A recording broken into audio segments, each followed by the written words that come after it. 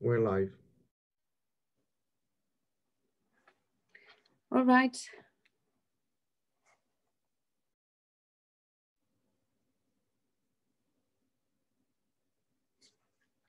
Good afternoon. Good afternoon and a warm welcome to everyone to this third workshop on API essentials for the public sector innovation. I will briefly explain the rules of the house, so we will appreciate if you mute yourselves and switch off your cameras unless you are taking the floor.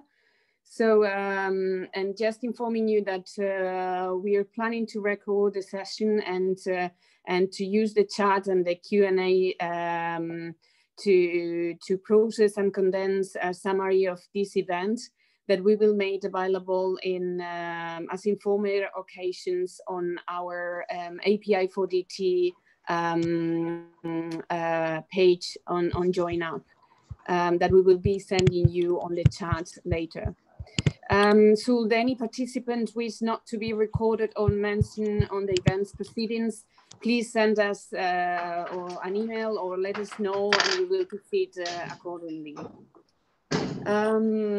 We are very happy to see that our event has again attracted such an audience from both the public and the private sectors.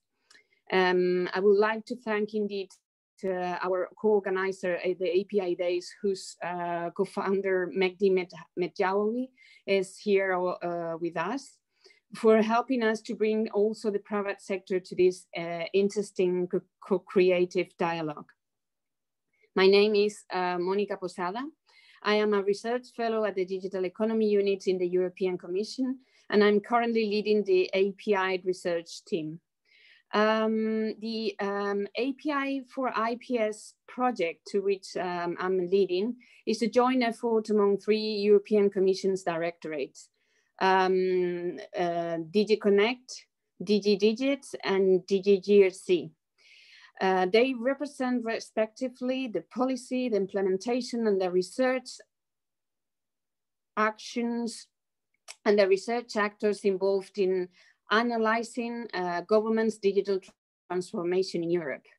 Specifically, the project aims to identify technical, legal, and organizational essentials that will ensure efficient, competitive, and robust API-enabled digital ecosystems. In the former 2 events of the API series that we've organized, we explore technical essentials that organizations need to address in their API infrastructures to harness their digital transformation processes, such as the API management, discoverability, and security. Today, the argument will be a little bit different. We are going to start exploring the legal and regulatory aspects of APIs. Next slide, please. So,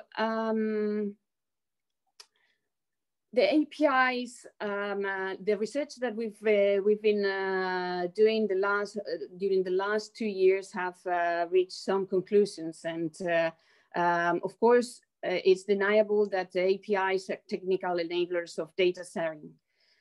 They are actually the connecting nodes of the European digital fabric. APIs define what data can be accessed, who can access it, and under which conditions. And API infrastructure can monitor the data use and the consumption behavior.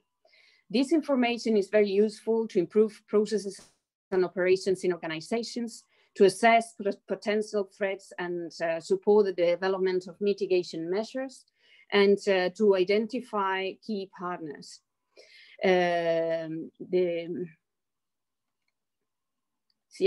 So what is the current, the European Union at the moment is basically defining the regulatory environment of the European strategy for data.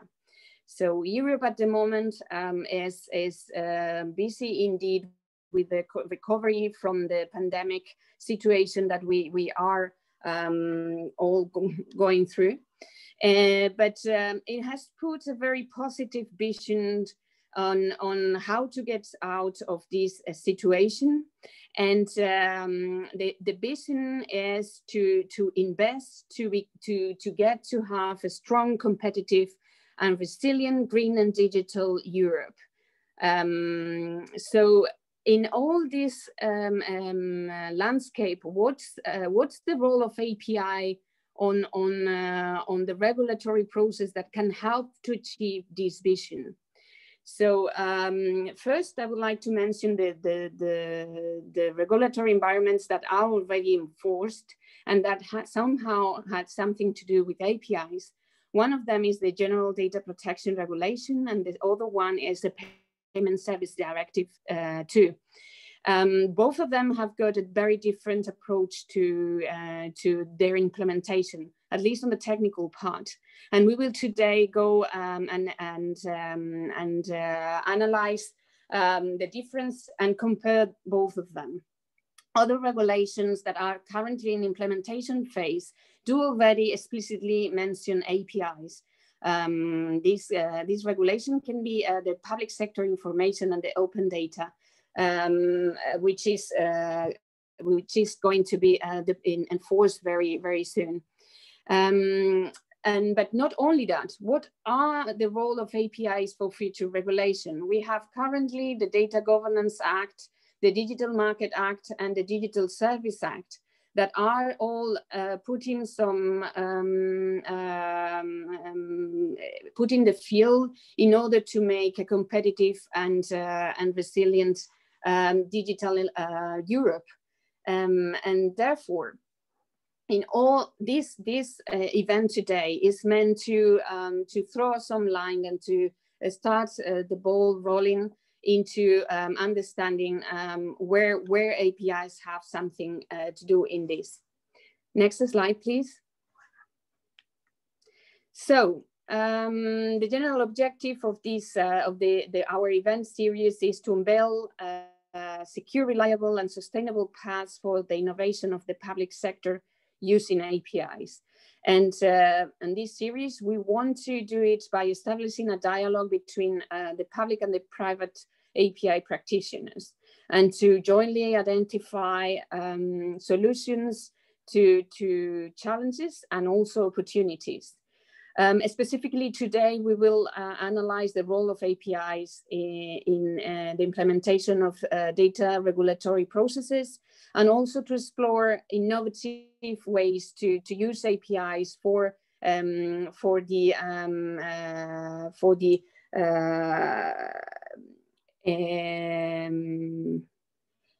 flourishing of the digital Europe. Next slide, please. So quickly going through the agenda. So today, now I'm just doing the introduction. We will go to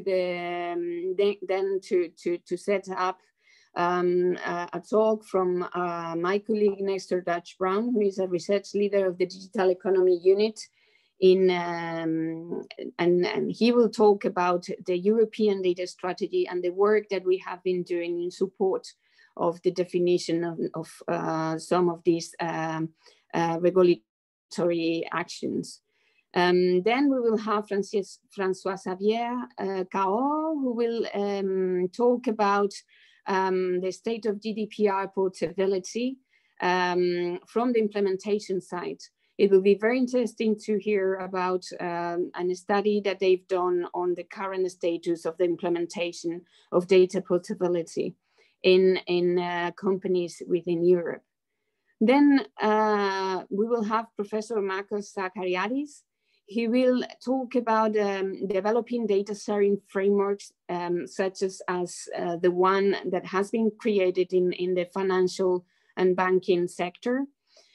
And finally, we will have a discussion panel that will be moderated by Mehdi Medjawi, with panelists from experts worldwide, such as Keen Lane, the API evangelist, Mark Boyd, who is the CEO of Transformable, and Tyler Singletary. He is the product manager of TagBoard. They will be discussing innovative actions such as API neutrality. I'm not sure, so I think that with this, I would like to give the floor to Megdi. I'm not sure if Dietmar Gantwinkel is around. No, okay, so I will give the floor to Megdi. Hello, Megdi, thanks a lot for your support on this. I really would like to start as soon as possible with the interesting presentations that we have in front of us this afternoon. Yeah, thank you very much, Monica. And just to say, Dietmar is in the attendee list, but he's muted. So I think if you wanted him to speak, he has to raise the hand, and then I think we can give him the audio, right? So Dietmar, if you can raise the hand, I'm sure we will be able to find a way to have you here. So waiting for that. Hello, everybody. Yes, European Commission API Days are really glad to present you all this event on topics that are really important, portability, but yes, how we do it. Do we do it with regulation, GDPR, and let's say like strong governance and fear of fines, or company willingness to collaborate? Or do we do it with technical elements that will enable it to do in a free market approach, right? So this is exactly the debate we will have today. We will present the state of GDPR, the state of API-led regulations, but how APIs actually can solve the current GDPR portability issues that are directly on the market, right? So this is exactly what we're talking about. And for that, the first of our speaker will be Nestor Dutch Brown, who is research leader in the Digital Economy Unit at the European Commission, and who will present us the European data strategy. Right. Hello, Nestor. Are you able to get the mic and share your slides with us? Perfect. And we just add before, if you have any questions, you have the chat. Please ask the question when you feel them, and I will have the role to ask the questions to all the panelists today. So don't hesitate. It's a discussion. Don't hesitate to engage to have it live. Yeah. Hello, Nestor. Hello, can you hear me? Yeah, we can hear you well. The stage is yours for 30 minutes. Thank you. Perfect, thank you very much. Let me start by thanking the organizers for the invitation to present the European data strategy. My presentation is going to be basically a very general overview of the strategy, and obviously perhaps we will have the opportunity to spend some time at the end for questions and answers. And obviously I invite you to consult the text of the strategy that is available in the Commission website, and also perhaps to look at the different materials and documents that have been uploaded recently, also to complement the original strategy that is already getting 1 year old. So many things have happened since then. In terms of the content of the presentation, I basically will follow more or less the structure of the document. So I will basically talk about what's the aim of the strategy, a little bit about the timing and the time horizon, some of the causes of this strategy, what is at stake, at least according to the Commission view. As Monica just mentioned before, perhaps we need also to check what has been already done and how this strategy will complement previous initiatives in terms of data.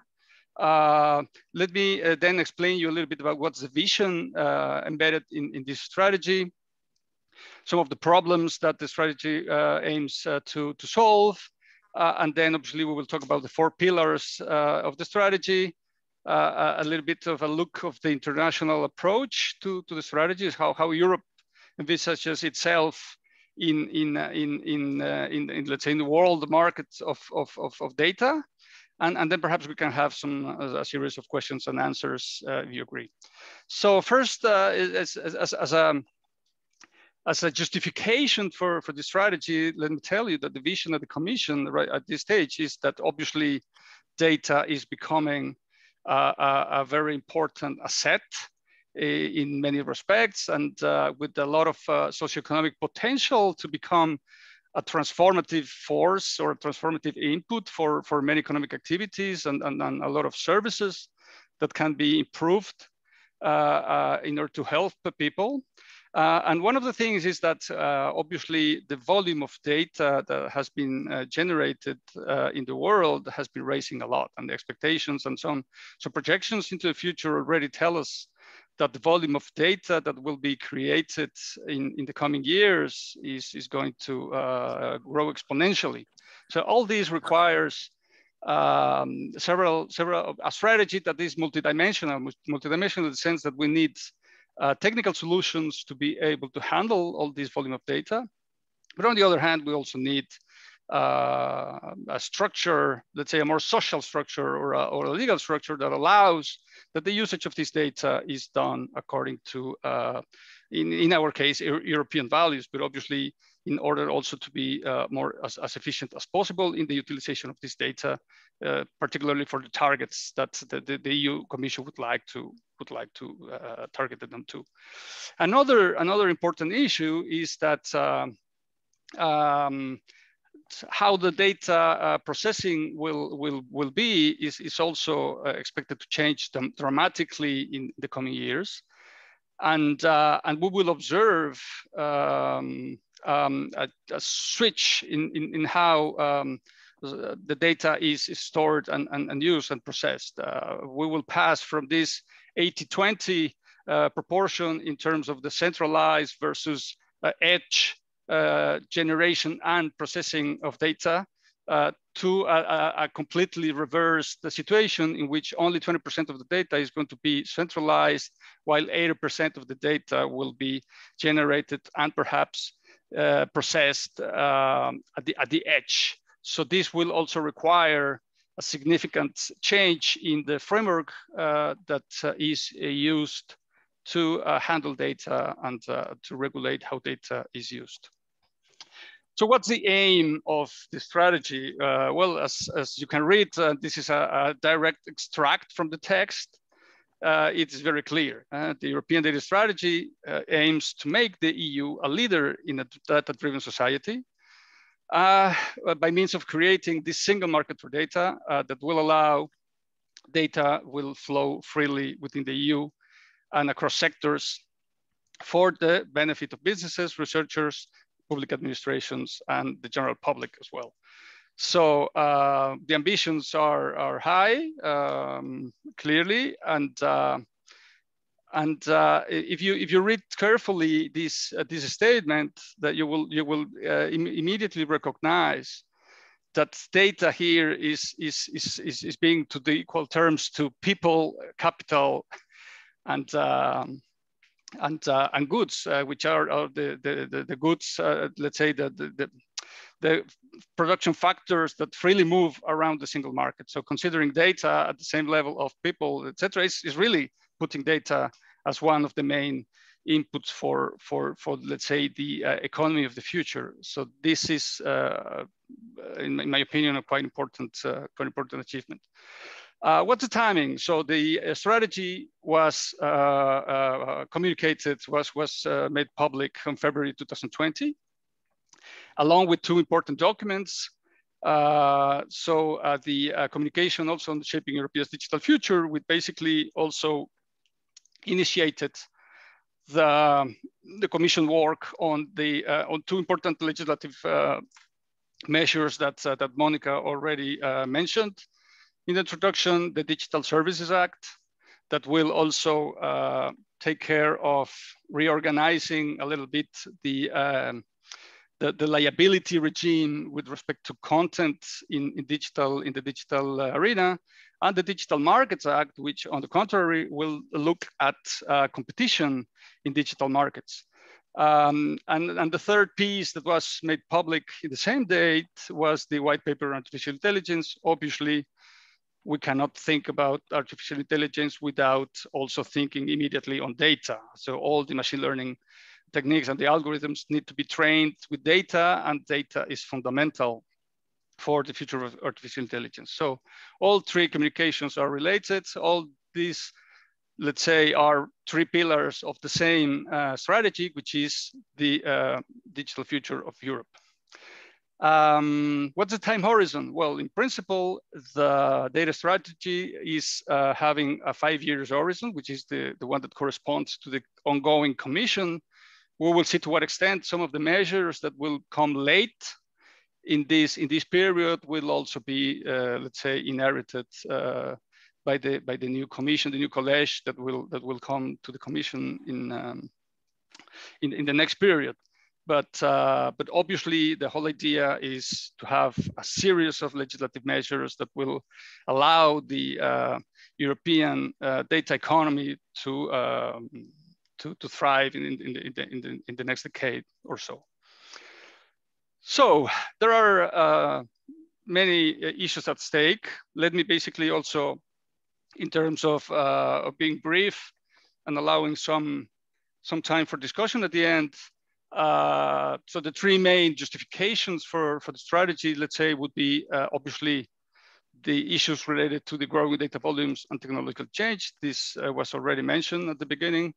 Obviously, the importance of data for the economy and society as a whole. And obviously that the EU has the willingness to become an important player in the data economy in the future, and to leverage on all the infrastructure and the skills that the Europeans already have in this. So let's say that this is one of the sector that is considered strategic, or an activity that is considered strategic, where the Europe cannot really afford to be a laggard. So what has been done so far? So we need obviously to frame the current strategy in the context of other initiatives around data that have been already passed by the Commission and approved by the Parliament and Council. For instance, the General Data Protection Regulation that we know all takes, let's say, a particular focus on personal data, and implies a series of rules that operators need to respect. But there are many more, apart from those that Monica mentioned at the beginning. For instance, the regulation on the free flow of non-personal data. This is, let's say, the counterpart of the GDPR in terms of allowing that data generated perhaps by machines or more industrial data can also be moved in the borders of the EU freely between different services. There is also the ongoing Cybersecurity Act, which obviously is important and will become even more important as the digitalization advances. We also have the Open Data Directive. We have several sector-specific legislation around data, for instance, in automotive, in payment services, as PS2, what was mentioned by Monica before, but also the smart metering information, electricity network data, intelligent transport systems, etc. And also we have the Digital Content Directive. So if we add to this the Digital Services Act, as was mentioned in the beginning, the Digital Markets Act, and others that have been passed recently, obviously we have a large set of initiatives that somehow are dealing with data. What's the vision of the strategy? Well, the vision embedded in the strategy is multi-dimensional, and more or less a summary can be found in the slide. So one of the main issues that the data strategy is looking for is to allow that data can freely flow within the EU and across sectors. Mobility of data is considered crucial as an important factor that will allow some industries and some countries to become more competitive. A second important element is that all data legislation should respect the European values and rules. In particular, for instance, in respect to personal data protection, consumer protection, competition law, all the laws and regulations that we already have should be respected. The strategy also looks for creating rules for access and use of data that are fair, practical, and clear. And there are clear and trustworthy data governance mechanisms in place. As we will see, there is a particular legislation or activity that is dealing with data governance. So in order precisely to achieve this important objective. And finally, there is also the interest to participate in the international arena with respect to data flows. And according to the vision of the strategy, there should be an open but assertive approach to the international data flows based obviously on European values. We should respect European values at all costs. Okay, what are the problems identified by the strategy and precisely that the strategy is trying to solve? First of all, there is the let's say, perennial problem of fragmentation between member states.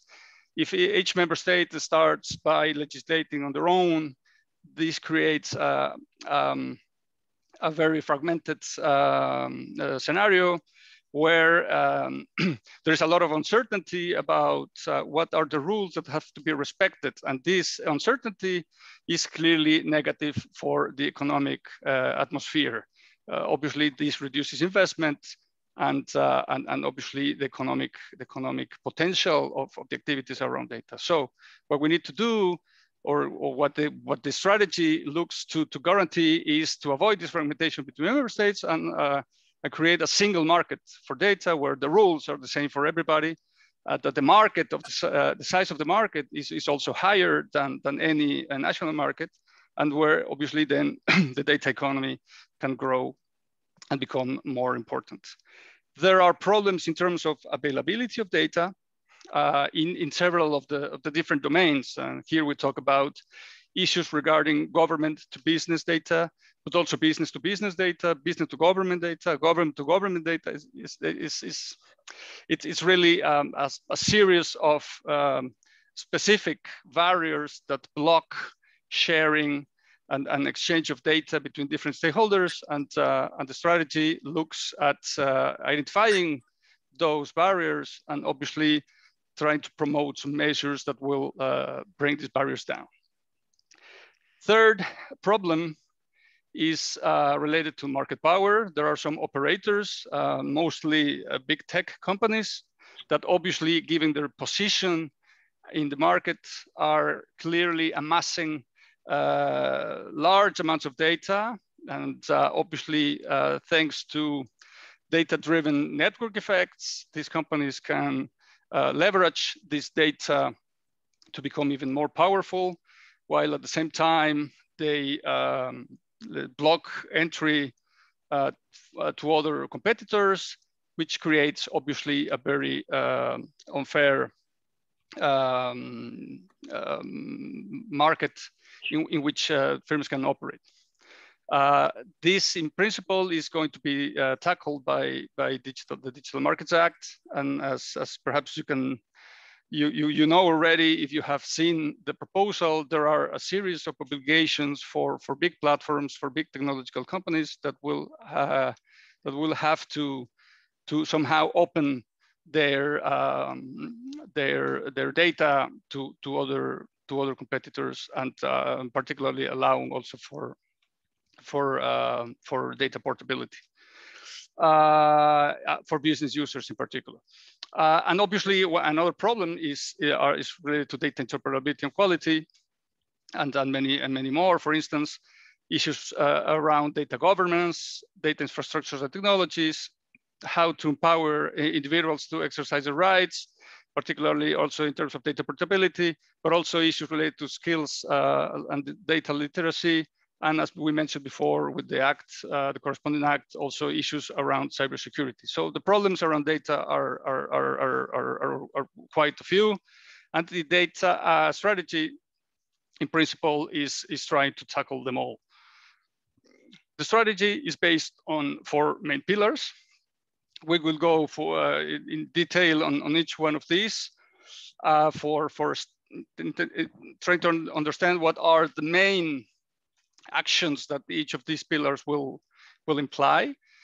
So the pillars are a cross-sectoral governance framework for data access and use, a series of enablers, which means investments in data that will strengthen the European capability and infrastructure for hosting, processing, and using data.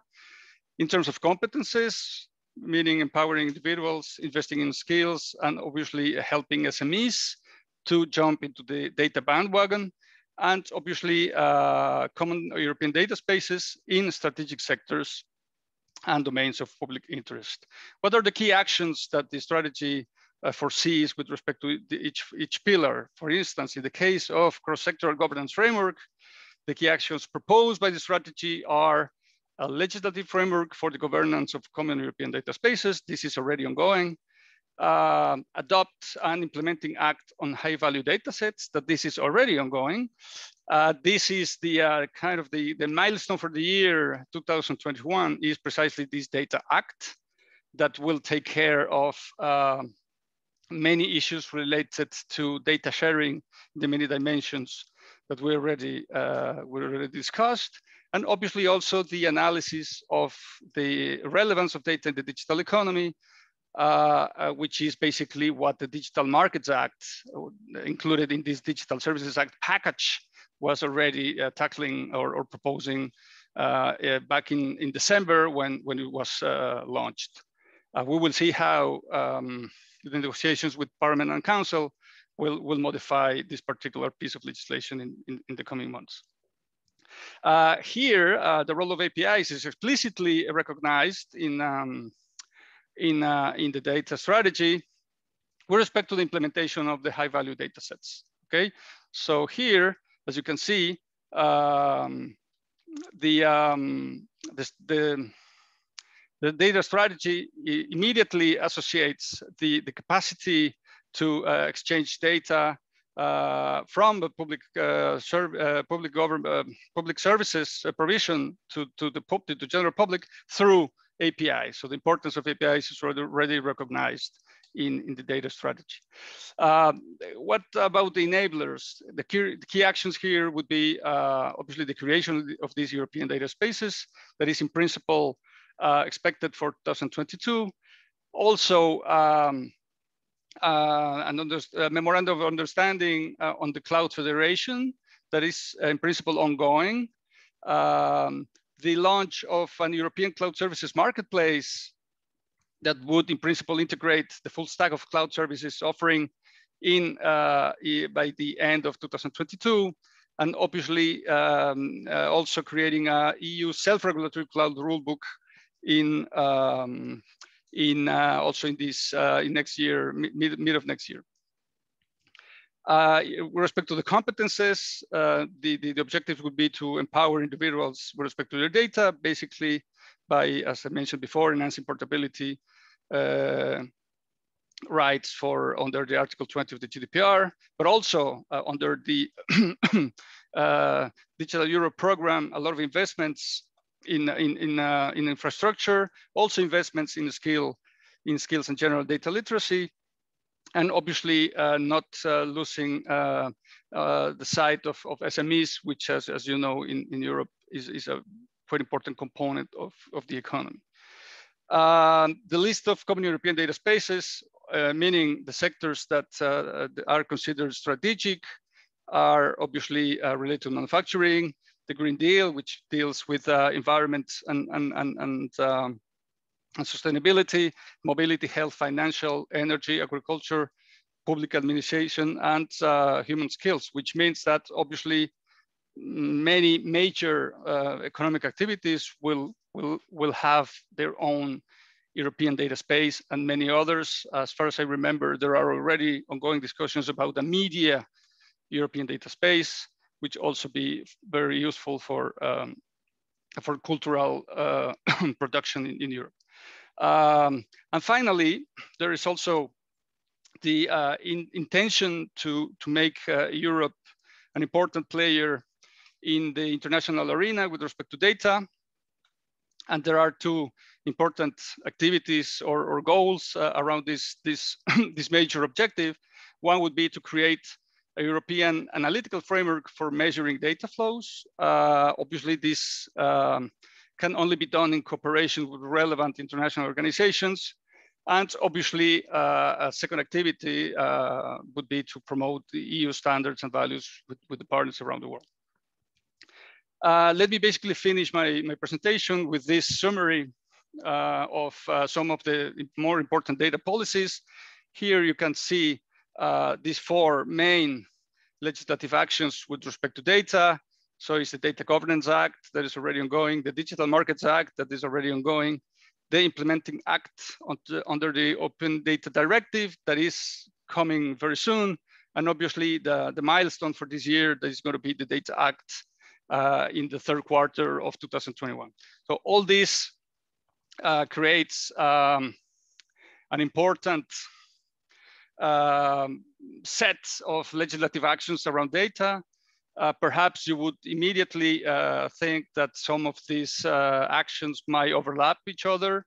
And it's important that we are able to provide the Commission with an overview, an analysis of how these things would operate and which actors, which stakeholders would be mostly impacted by these different actions or legislations, in order to make sure that the final design of the policies are well targeted and do not necessarily generate a lot of regulatory uncertainty to the players in the different activities. Thank you very much for your attention, and I'm happy to answer any questions you may have. Thank you very much.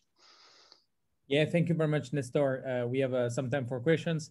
We have a first question about the question is from Piotrowski Rafal, who say that, will this strategy create a baseline for new regulations, or will it also affect existing ones? You take the example, will it tackle difference in implementation of PSD2 on different markets?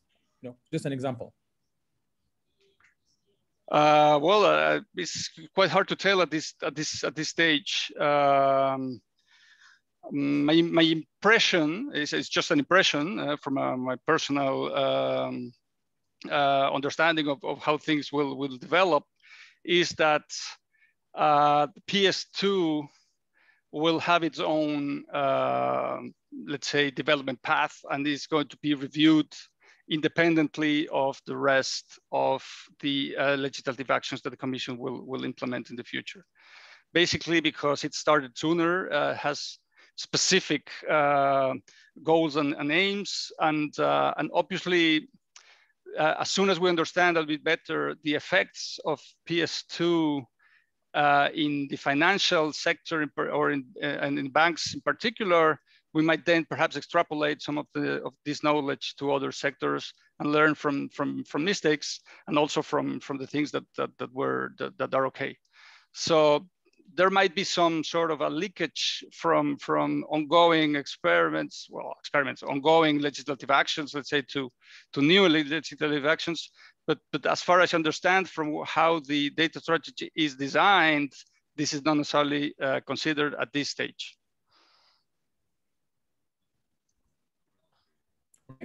So if, Rafael, thanks you for the answer. One question also about, let's say how the decision is made on, let's say, the technical feasibility versus the policy goal, right? So can you explain a little bit how under European Commission, the discussion are led? Is the law needs to make the industry and the business happen, or is the law is thought to push what already started? Like, how do you create these two ideas? Well, perhaps I'm not the right person to answer this question, because I am not involved in the policy making itself. I'm basically mostly on the research side, trying to provide some evidence to my policy maker colleagues in Brussels. But my experience, at least in the discussions with my colleagues, is that obviously they have a very deep understanding of what's going on in the different activities, and they are constantly talking to stakeholders. So basically, their policy design doesn't come from a vacuum. Comes from the fact that they are constantly discussing with different stakeholders, understanding what are the needs for big companies, what are the needs for small companies, what are the needs for individual users,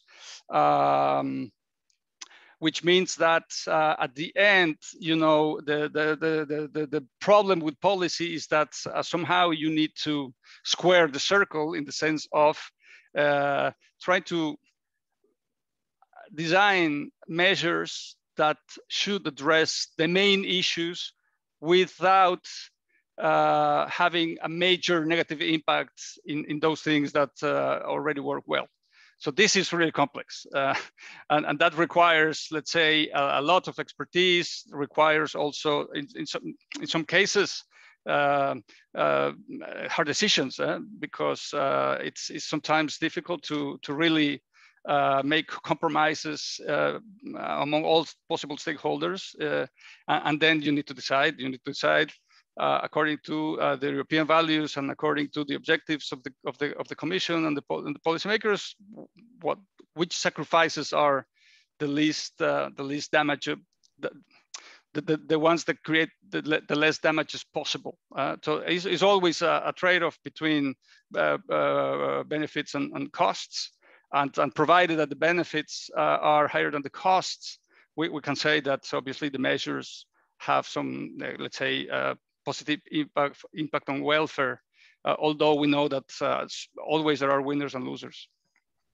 We have a question, thank you. We have a question from Haluk in Amnis. How is EU data strategy positioned against regulation like CDR in Australia, like customer data rights in Australia, for example, if you know it? Well, I'm not too aware of it, but obviously what I know is that the Commission is engaged in multilateral dialogue with a lot of countries and other economic blocs around the world to make sure that the decisions taken here are compatible with other decisions made in other jurisdictions. Not only because that's the right thing to do, but more so because we, as many other countries in the world, are bound by the rules of the WTO, the World Trade Organization, which means that any measure that can damage foreign companies willing to operate in Europe, for instance, or European companies that are willing to operate in Australia are subject to the same rules, which means that you have to design your legislation also in consideration of the rules of the international organizations like WTO in this case. So I don't know the peculiarities of the CDR, but I'm pretty sure that there is an alignment. Or perhaps there are obviously differences, but there is kind of an alignment in the general terms with all these regulations. Otherwise, the Commission would be violating its international treatments already signed, which can obviously trigger some trade wars and other things that I'm pretty sure our politicians will not necessarily like. So this also is another dimension that we need to take into consideration. Yeah, thank you, Nestor. It's true that we sometimes, when we are not on this side, we forget all the constraints that are in place to push new regulations, international law, industry law. You know, so it's really and when we don't know the constraints, sometimes we're too exigent, right? But when we know the constraint, actually, we understand why things are made, right? So, yeah. Thank you for telling us a little bit about this. So we're exactly at 30 minutes. It was great timing. Thank you, Nestor.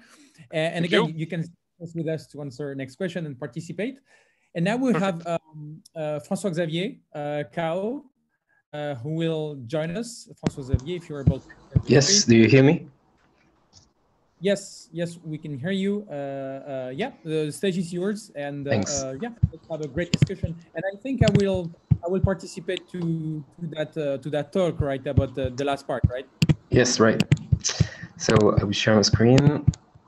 Yes, 7 minutes, it's okay.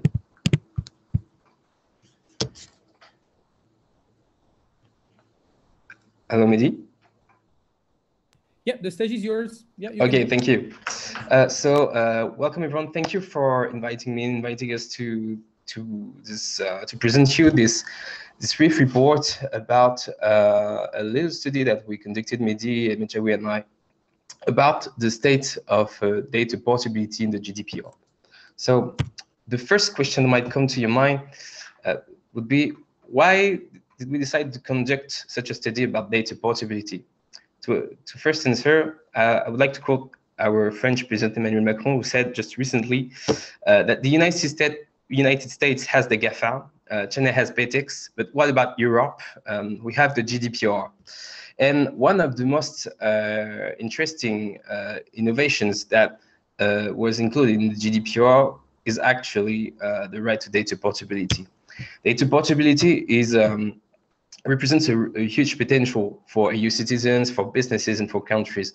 The first time I read the Article 20 of the GDPR, I couldn't believe what I was reading, because I think that it started to change it started a new era in the digital market for European Union. And I think, for example, for citizens, an effective right to data portability means that they now have the capacity to make real choices only on their own, and not without paying with paying attention to who historically hold their data and use it to keep them captive within their services. They now have the choice to select the services that offer them the best customer experience ever, using this data as an asset and not as a captive lever.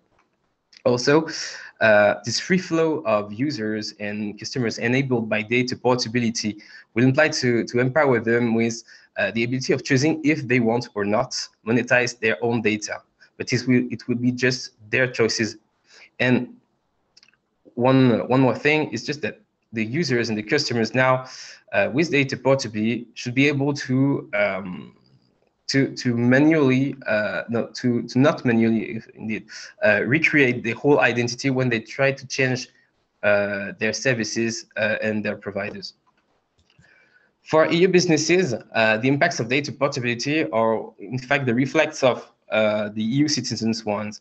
It's to say that it involves, of course, a more fair and active competition within the digital market. And for most of the businesses, like SMEs and startups, it is an opportunity to get more data in better capacity to innovate and create the future European services that we are all waiting for. Is to say the future big tech companies that will be able to lead the competition aside with the GAFAMs and the BETEX.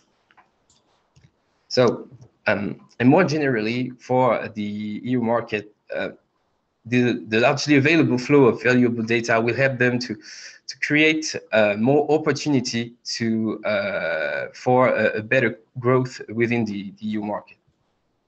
So, but we're just talking about value, but how much value is captured by data and has the potential of being redistributed? Indeed, we have two ways of create value with data. There is a direct one, in which that consists indeed in the fact that one stakeholder sells the data, and with this data, he's, for example, enriching his own database, like contacts, details for leads and behaviors of, for example, buying or selling actions. But the indirect one, the second indeed indirect valuation way, is when the data is not sold or not exchanged, but just keep captive, keep for your own, and reuse to create upsells, to try to keep the user within your service without giving him the possibility to change or to try any other service. And that's what we should normally try to decrease as a general effect, thanks to the data portability. If we take a look at Facebook, for example, it is possible to estimate the revenue generated by users' data, taking into account the fact that 98% of their Facebook revenues comes from advertising and advertisement-related activities. So we know that Facebook generates about $21 billion revenue per quarter with $2.7 billion monthly users. So therefore, we can guess that Facebook generates $31 per of average revenue per user. And as well, we can, of course, take the Facebook current market valuation, financial valuation, and divide it by the numbers of monthly active users. And we can reach an average market value of each user's data that is equal to $259.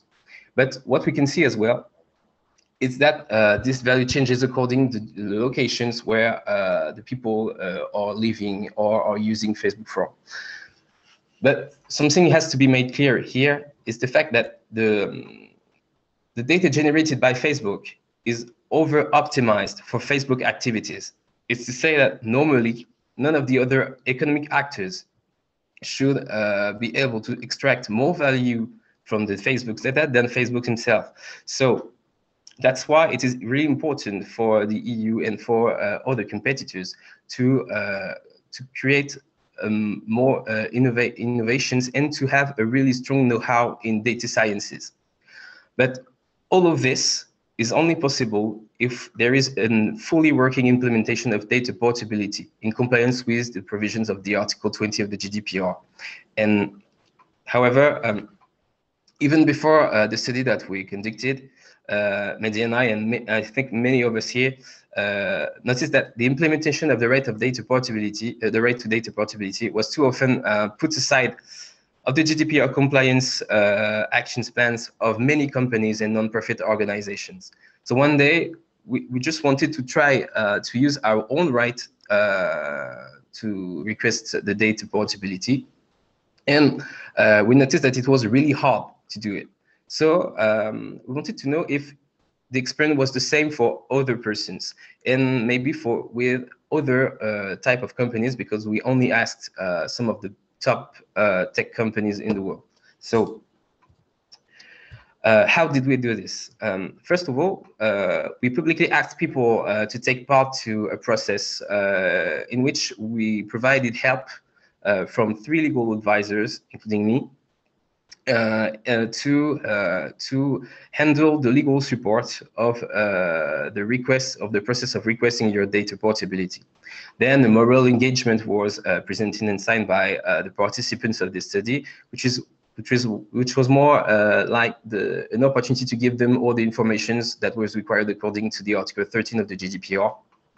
And then we created a web front app that was a JSON CSV parser that was anonymizing all the data generated from this process on the fly.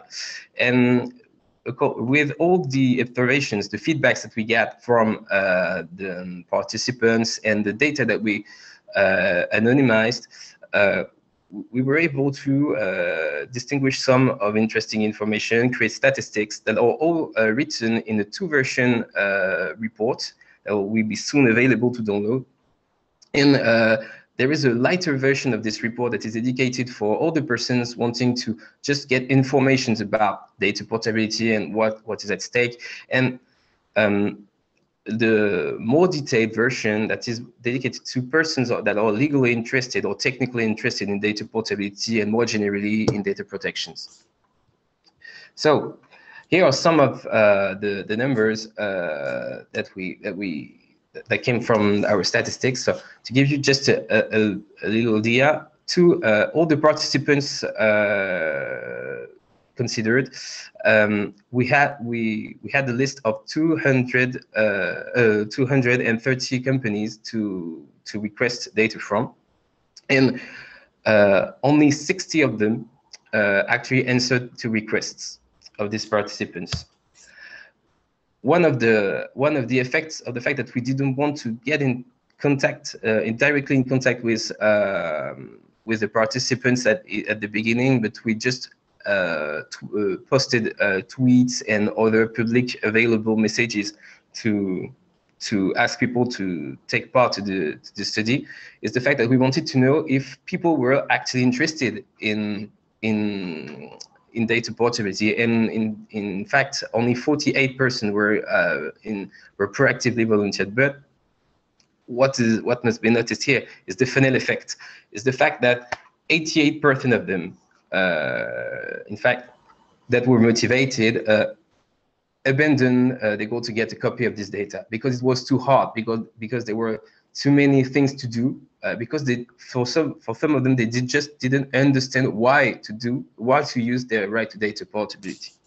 So according to what we observed, thanks to the feedback that we get from the participants, we distinguished 6 recurrent patterns that explain why GDPR data portability is broken, and how data controllers were missing some key points in their implementation of data portability.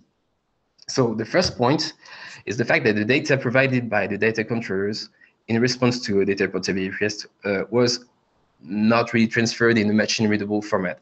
In fact, the data controllers might mixing up the right to access and the right to data portability. And for example, here we have a participant that was requesting his data from one of the most important and oldest and systemic banks in France.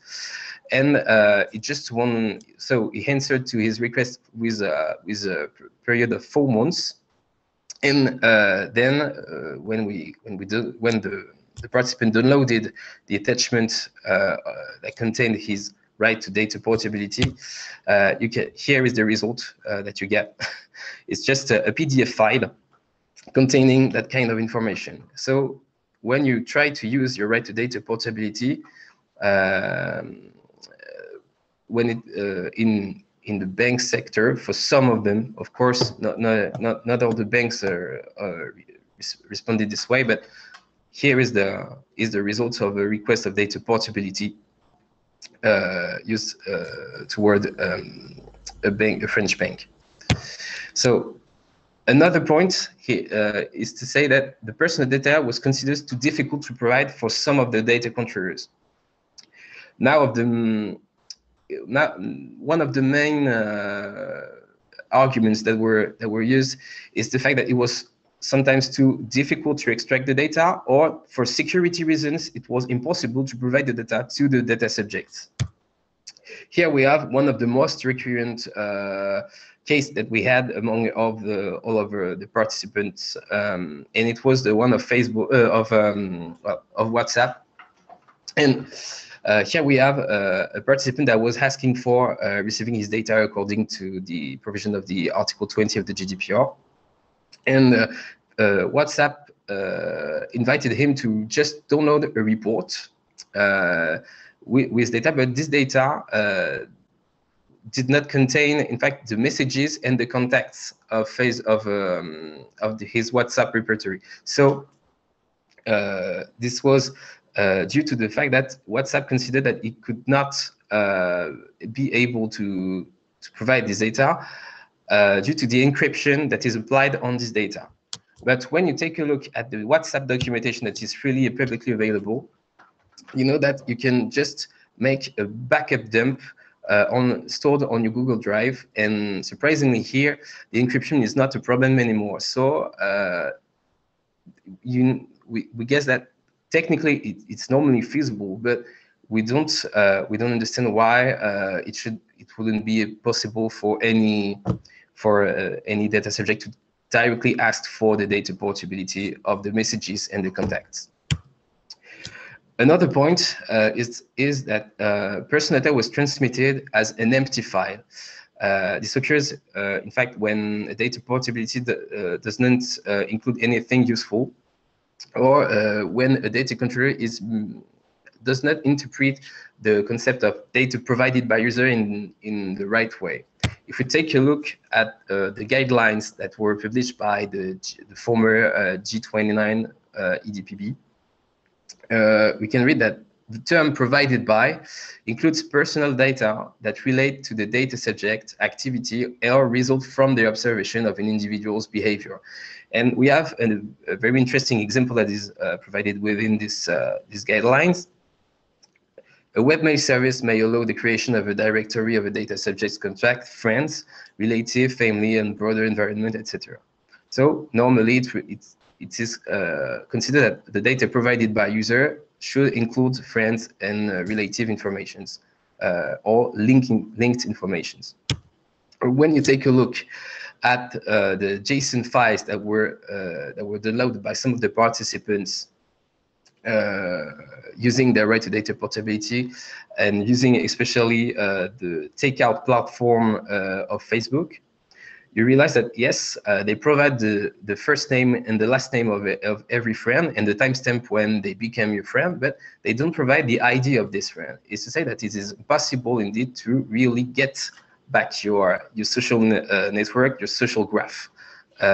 Because when you will try to change, to switch from Facebook to any other social network service, you won't be able to match all the data and reconstruct again your social network. Another point here is the fact that personal data was delayed from being provided.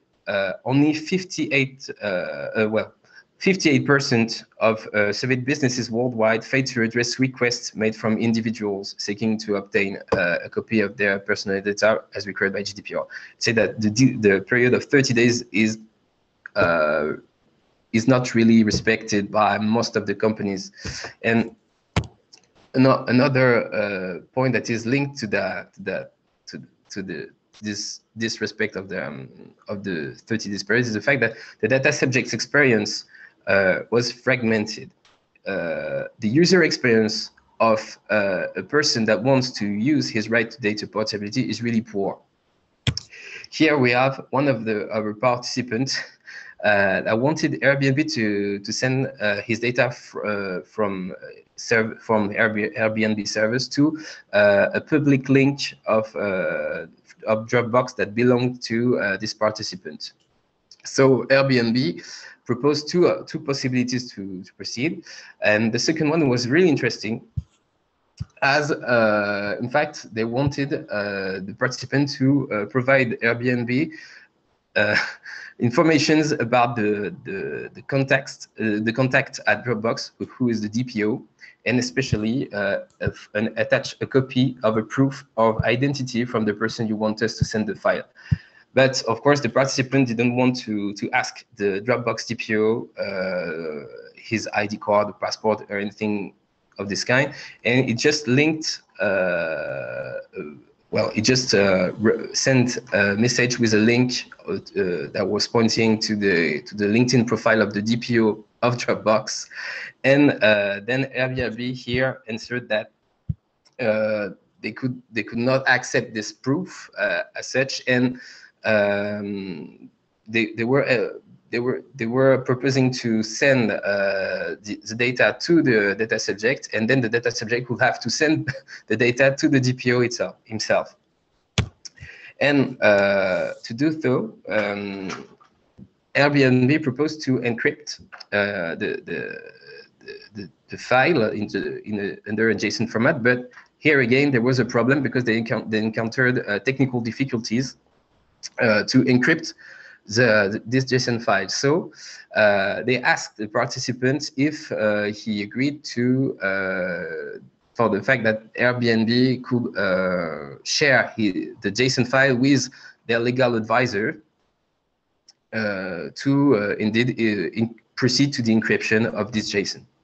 So here we have just on the top the response of our participants consenting to this approach, but of course, as surprised, he was surprised that it was really hard for a company such as Airbnb to encrypt a simple JSON file.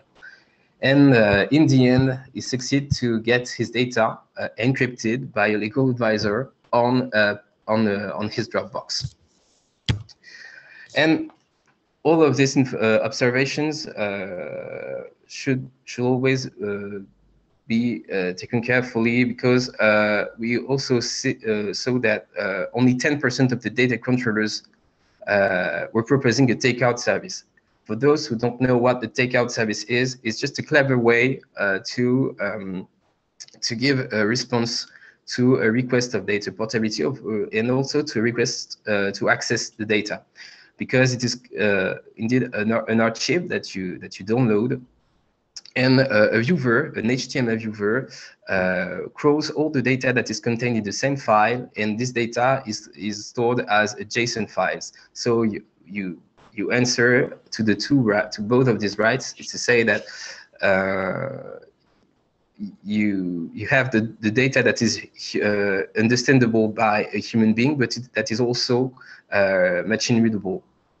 So it is interesting, but once again, there is a problem that might arise from this type of practice. It's the fact that you're mixing up the range of data that should be provided by the privacy departments of data controllers when they receive requests to access the data or requests to data portability. So another really common point is the fact that data portability requests were seen as troublemaking, and sometimes it happened for some of the participants that the data controllers didn't want actually to answer the requests they received, but they proposed to just delete the account of the user that were requesting his data portability. So that was, of course, a problem, because many of the participants wanting to continue to use these services, they just wanted to get a copy of their data, and this kind of misrepresentation of the right to data portability might lead to the fact that the data subjects will indeed just stop to send requests, because they might fear to not be able to use their account and use their services anymore. So one more thing. During this study, we tried to find a ruling case or a public decision about that was sanctioning any breach of data portability, and we didn't find anyone. So if you find one, it would be really interesting to analyze it with you, because according to the discussions that we had with many DPOs and many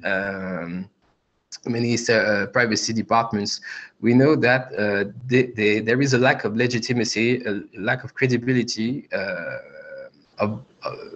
of them, because the top management only listen to what the DPO says, only if there is an economical or something that looks like a risk, because the GDPR is considered for some of the top managers is considered as kind of a hidden tax indeed. So they want to avoid to spend too much budget in the GDPR compliance. So that's what we observed as what we could qualify as bad points, but there are also solutions that might make the data portability a reality, and that's why I will let the floor to Mehdi Medjawi, who conducted the study with me, and please, Mehdi, the floor is yours. Yeah, thank you very much. Of course, we will just talk about these, right, and the full report that we're building that will be accessible for participants of this session and webinar. Of course, we'll detail them more, right? But so there are policy ones, there are technical ones, there are business ones. We will just explore them as is. The first one is kind of a normal one, but it's about education. I just take the example of the portability of phone numbers, right? The ability to keep a phone number across telco carriers, right? Has been real, has been pushed by policymakers. The business was involved. There were advertisements on TV about the fact that you can transfer, you can change your phone carrier without changing your phone number. So portability of the phone number. And actually it was a big movement in that word. So the education of citizens and consumers were there. for portability were not there. So a movement of education like this, involving policymakers, business owners, and let's say non-profit helping consumers' rights would work. But yet, for number portability, it was easier to understand. For data, it's quite complex, and not everybody has the knowledge to do effective education. But that would be the first case. The second case is more about simplification. We've seen there are many obstacles to make it happen. So it can be certification about the user experience. It can be, for example, a specific, accessibility certification or time or conventions that help to be sure. Yeah, you should be able to, like anyone should be able to do a data portability request in less than whatever, 5 minutes or 2 minutes or whatever, right? So all the tooling and elements to make portability request easy is definitely not there. And so simplification could come either from the policymakers obliging, some quality requirements, or from let's say some entrepreneurs there. But the simplification is needed for sure. The third one is the standardization. So just an example here about simplification.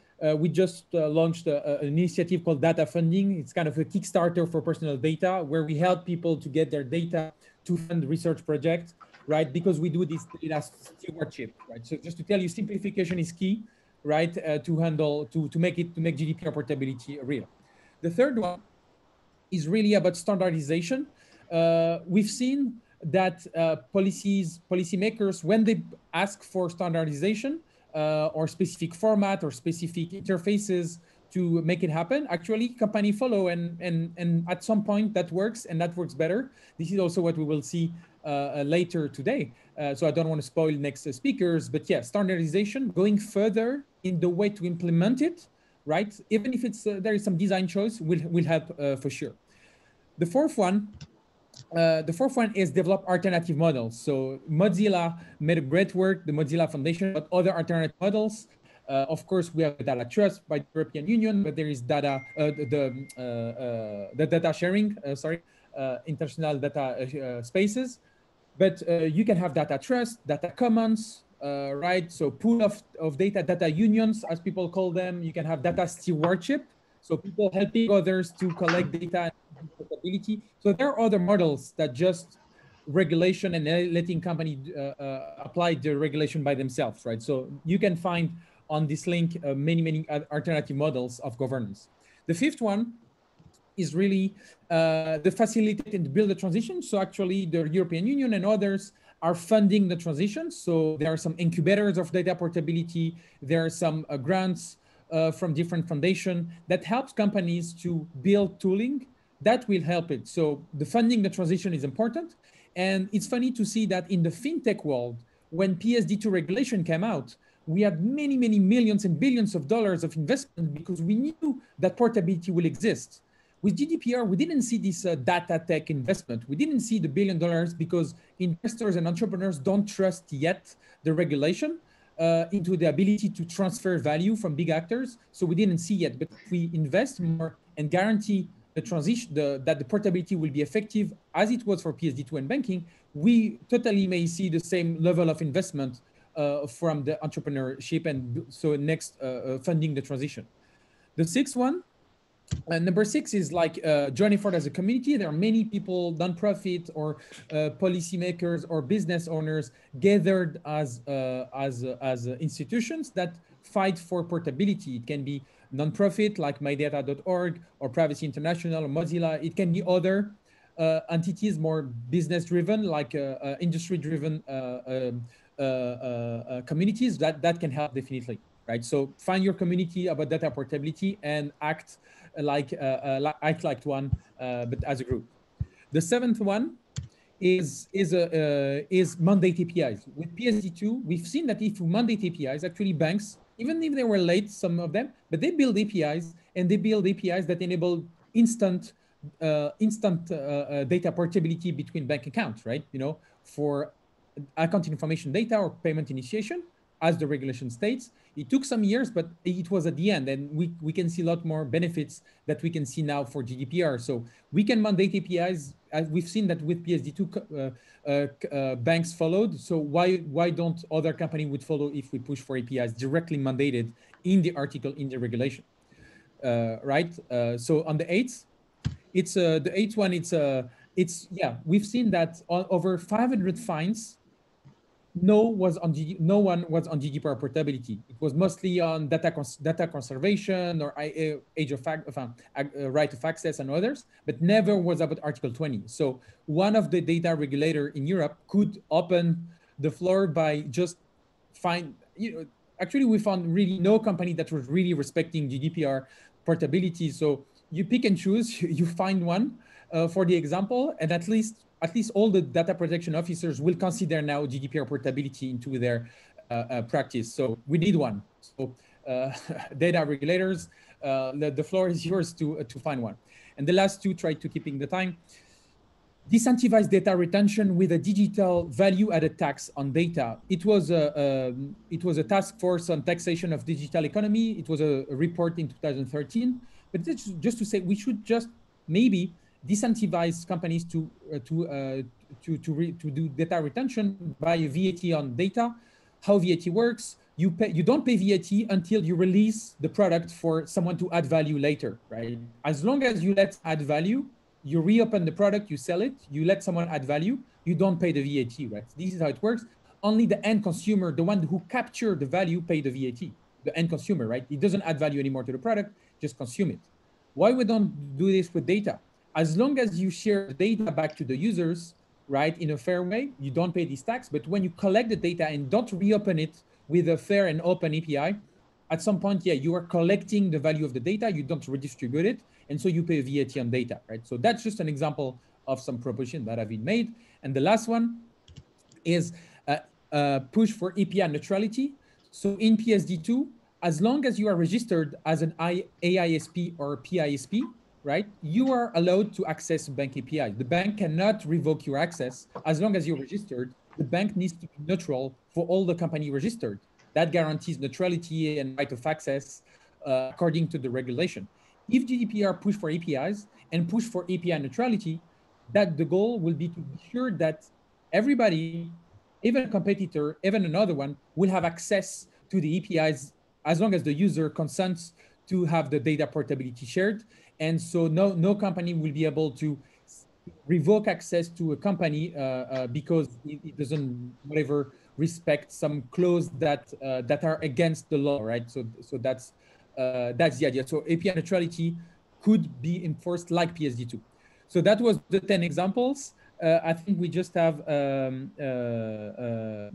we had just one question about how Facebook respect my friends' privacy when exporting my relationship to them as my friends list. So from Tyler, it's a great question.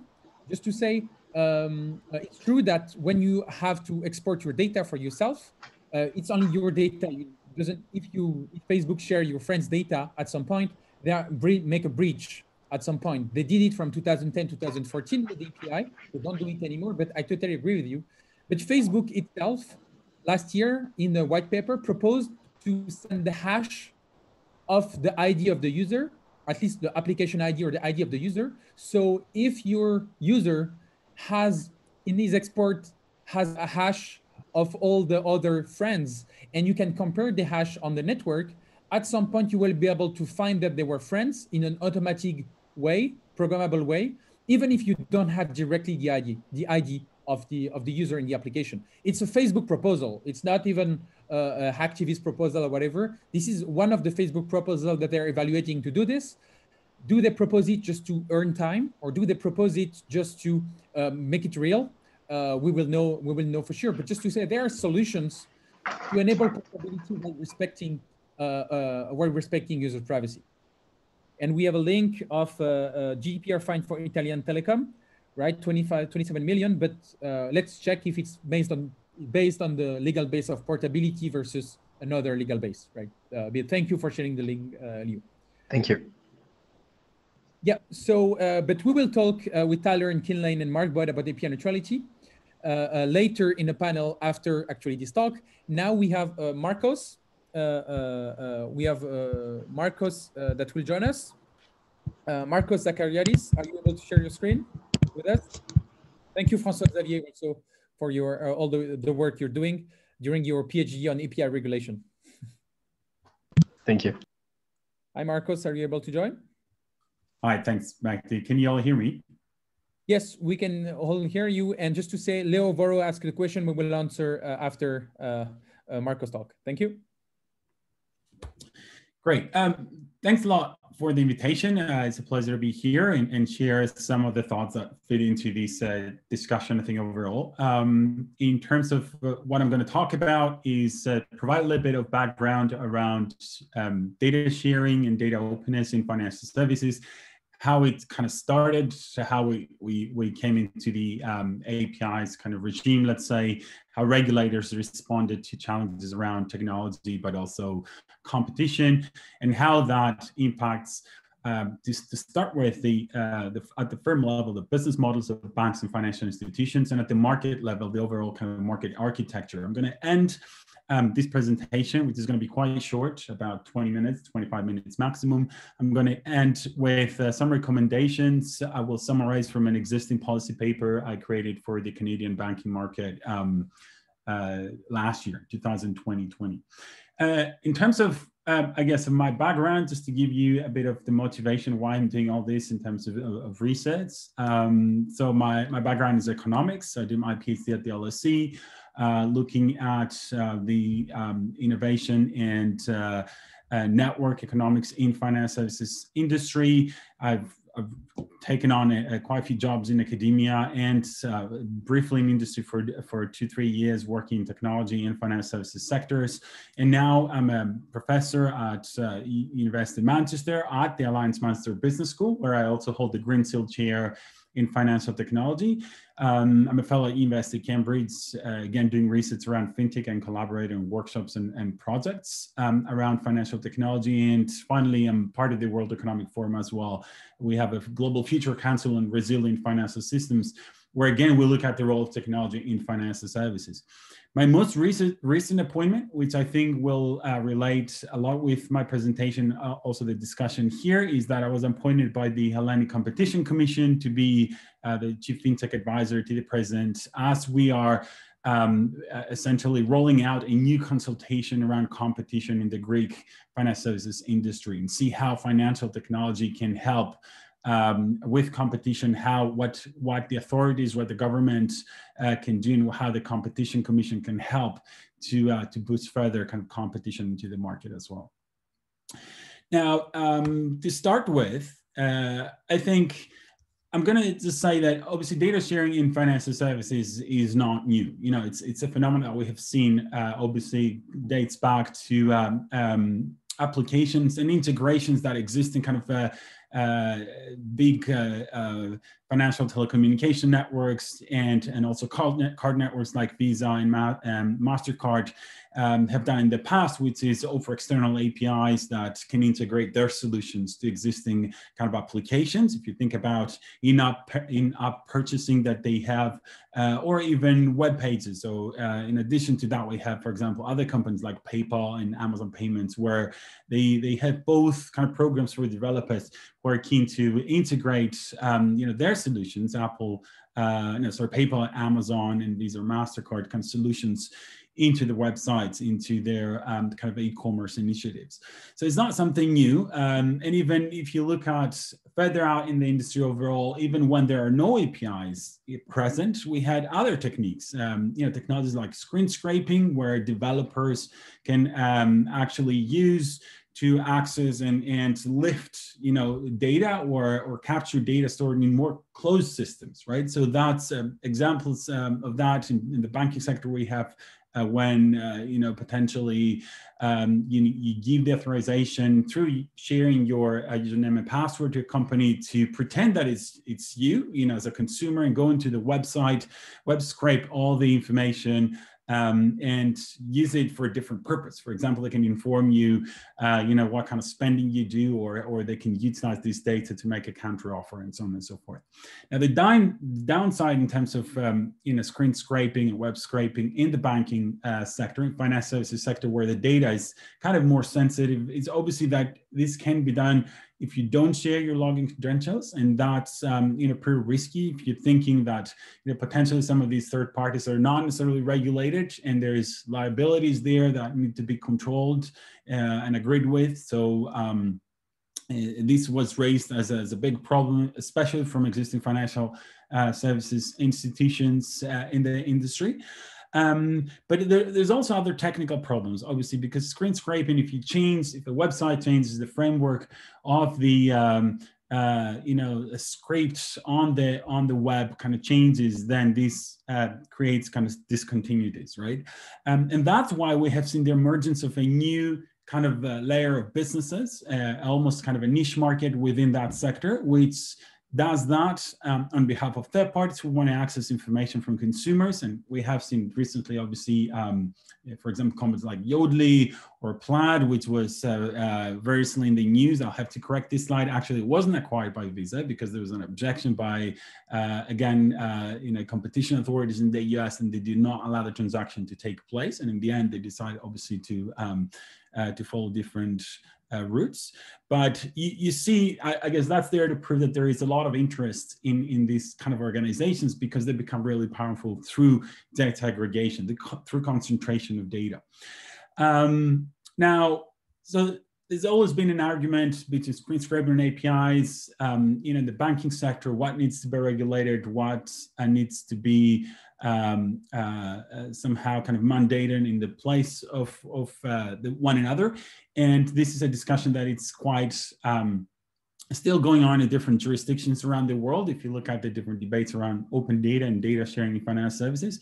But one thing is certain, I think, that there is kind of consensus for, and that is that non-access to data kind of in the end can distort competition, right? So if you think about an efficient market and that would function, for the favor of the consumers, but also for the businesses involved, is one that would have transparency for prices, transparency in terms of quality, lower switching costs so that consumers can jump from one proposition to another, and low barriers to entry so new businesses can come in and produce and suggest new products and services that are more innovative, more original, and better quality and cheaper as well. So you have these kind of dynamic with competition, but also transparency in terms of the data.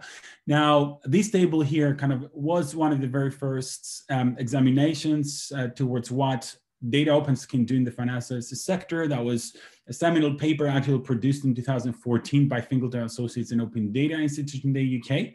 And that was used, that was commissioned by the UK government to try and understand what would be the potential role for data access in the business. And it would solve for many of the problems that you see, not just in the UK banking sector in terms of non-competition, but also across many other industries, right? So more data access would mean that you do indeed end up with more transparency for consumers in terms of pricing and quality of products, but also lower switching costs and lower barriers to entry. So it's quite important, and that's why it has been seen as a remedy by financial services regulators and competition authorities to try and not to stabilize and introduce integrity to the market, because this is one of the things that regulators need to do, but to apply competition, to inject more competition and have better and more fair outcomes for consumers. So this is kind of the logic. And sometimes, these are two mandates that regulators have and can be in conflict, but if done, I guess, correctly, there are ways to go around new regulations that increase competition and fairness to consumers, but still ensure stability and integrity. And that has been, constant kind of challenge. And there are plenty of examples around implementation of PSD2 across all countries in the EU, but also the UK equivalent, which is the open banking, where we have collected a lot of evidence of how this kind of struggle takes place. Now, lack of competition has been documented in other studies as well. I'm not going to kind of go through and cover pretty much everything, but essentially, without investing in more innovation, you don't have competition and benefits to consumers. And lack of innovation and investment in innovation has been, again, documented by the studies using OECD data the last kind of 5 or so years. Be happy to follow up on some of these papers if you want to. Now, obviously APIs is one of the technologies that has been suggested a lot in terms of data sharing in financial services. There are certain characteristics around security and standards that fit the bill, for example. And there is a variation of openness where you can kind of introduce into the market to start with in terms of data sharing, right? So we have closed APIs that have been used extensively in the past that are private, potentially within organizations. But then if you move to the left or your right of your screen, or the right of your screen, you have kind of more openness being introduced in terms of accessibility. So this is one of the frameworks that was actually they took that from European banking authorities in 2016, one of the papers kind of discussing PSD2. I went a step further and introduced a different framework as I was trying to take part in the Canadian consultation last year and the year before. And I kind of proposed many different dimensions of API openness. So it's not just API accessibility that tells us how accessible the data are and who has access to the APIs that they can consume the data, but also in terms of functionality, what categories of financial data can be shared through these APIs, and what kind of services do they offer within that particular context, right? It could be payments, could be accounts, could be access to lending information or credit overall, and so on and so forth. And then you have uses, right? Even if you decide on to who gets to access what and what kind of data, how much of these data can be consumed? What's the bandwidth? How these data can be communicated through these APIs? And then other levels of openness include, for example, in terms of the standards, openness of standards of these APIs. And that goes in terms of both data, so you can use, for example, standardized data formats like ISO 20022, or in terms of security standards and so on and so forth.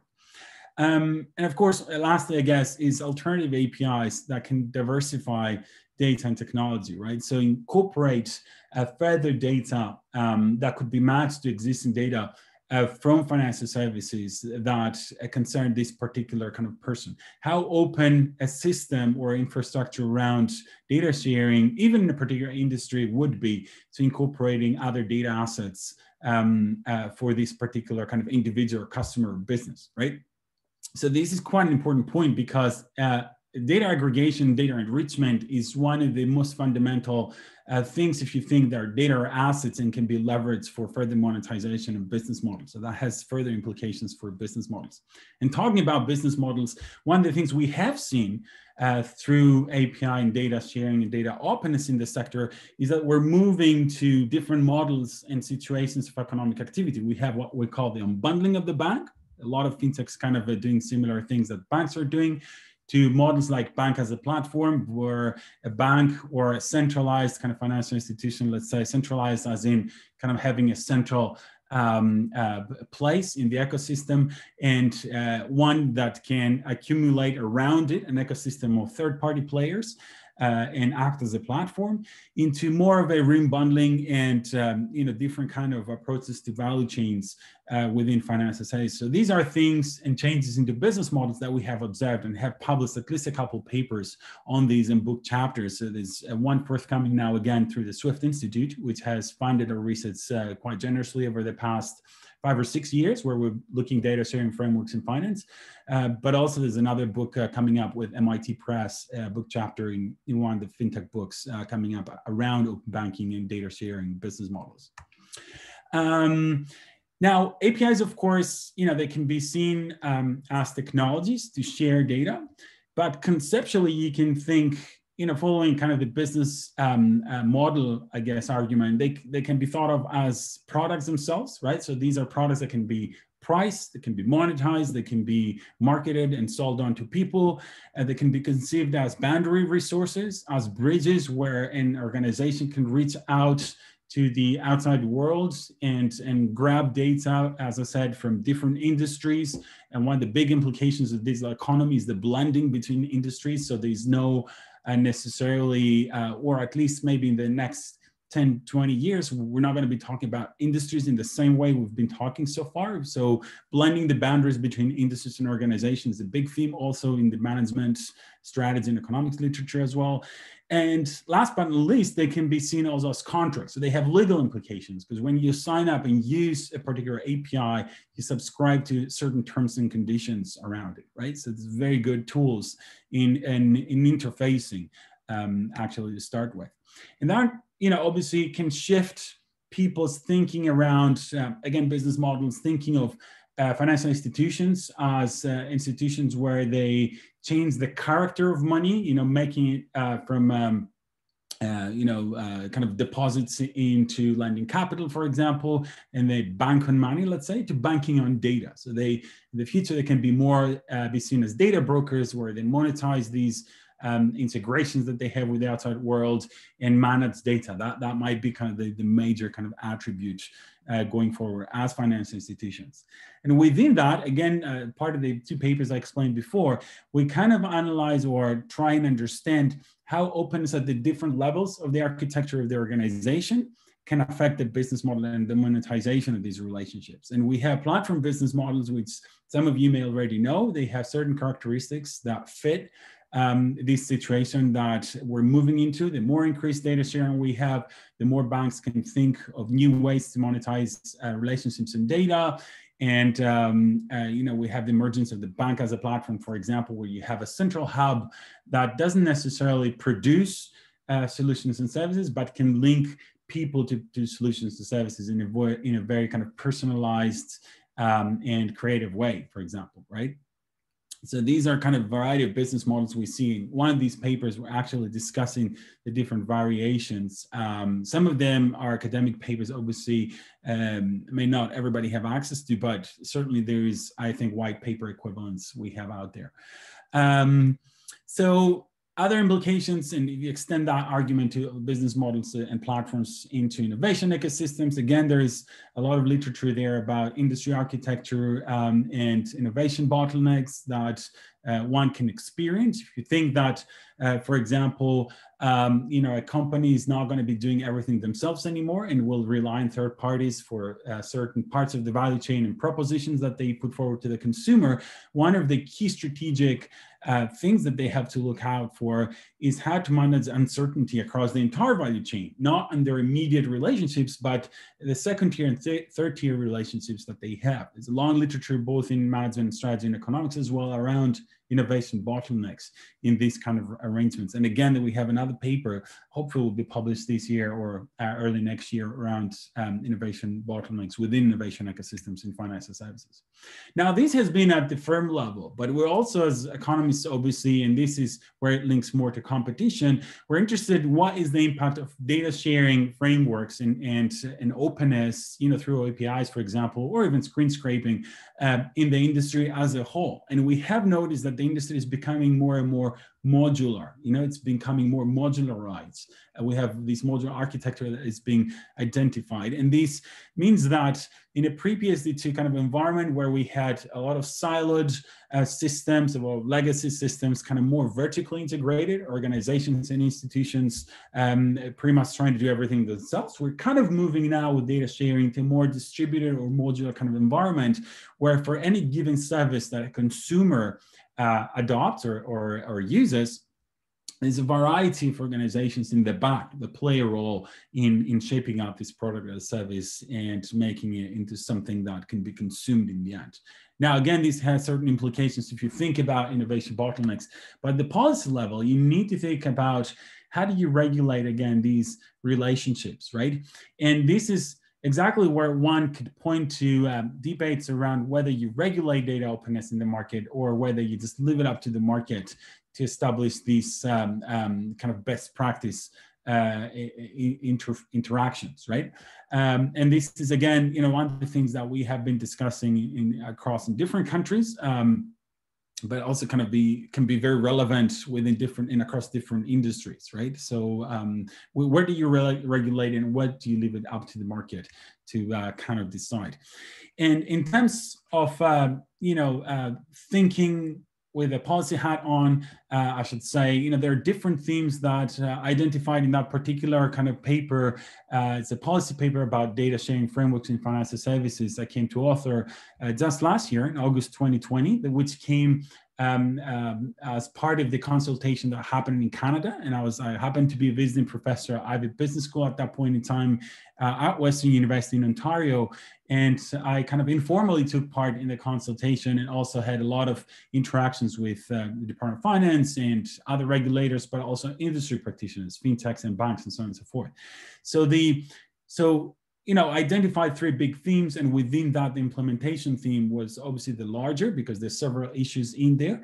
But to start with, one would need to identify what are the objectives of the data sharing potential regulation. So for example, is it being done from the perspective of competition? Do you need to boost competition in your economy, or is it just about being fair to the consumer and recognize and acknowledge that their data belongs to them, and so give them more flexibility to mobilize their data, in terms of data portability across different entities or even industries, and give them more freedom, let's say, right? So these different approaches, if you look at the Australian model, for example, the regulation around data openness came from the consumers, protection kind of authorities. But if you look at, for example, the EU and definitely the UK, came from the Competition and Markets Authority. So the entire idea was to boost more competition. It doesn't mean that obviously the customer would not benefit, because I think, obviously that was part of the agenda overall,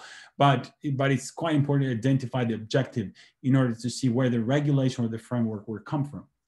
And then, of course, the approach, whether you would actually do that as a policy or let it out to the market. And again, there's different kind of approaches. We see the US so far has been driving it at the market level, but there is evidence that things are not necessarily working. And there is one of the authorities right now looking at the effectiveness of data sharing and whether it needs to be regulated. So this is a discussion that will open up in the next few months, hopefully. So that's theme 1, and then theme 2, an umbrella kind of issues around accountability.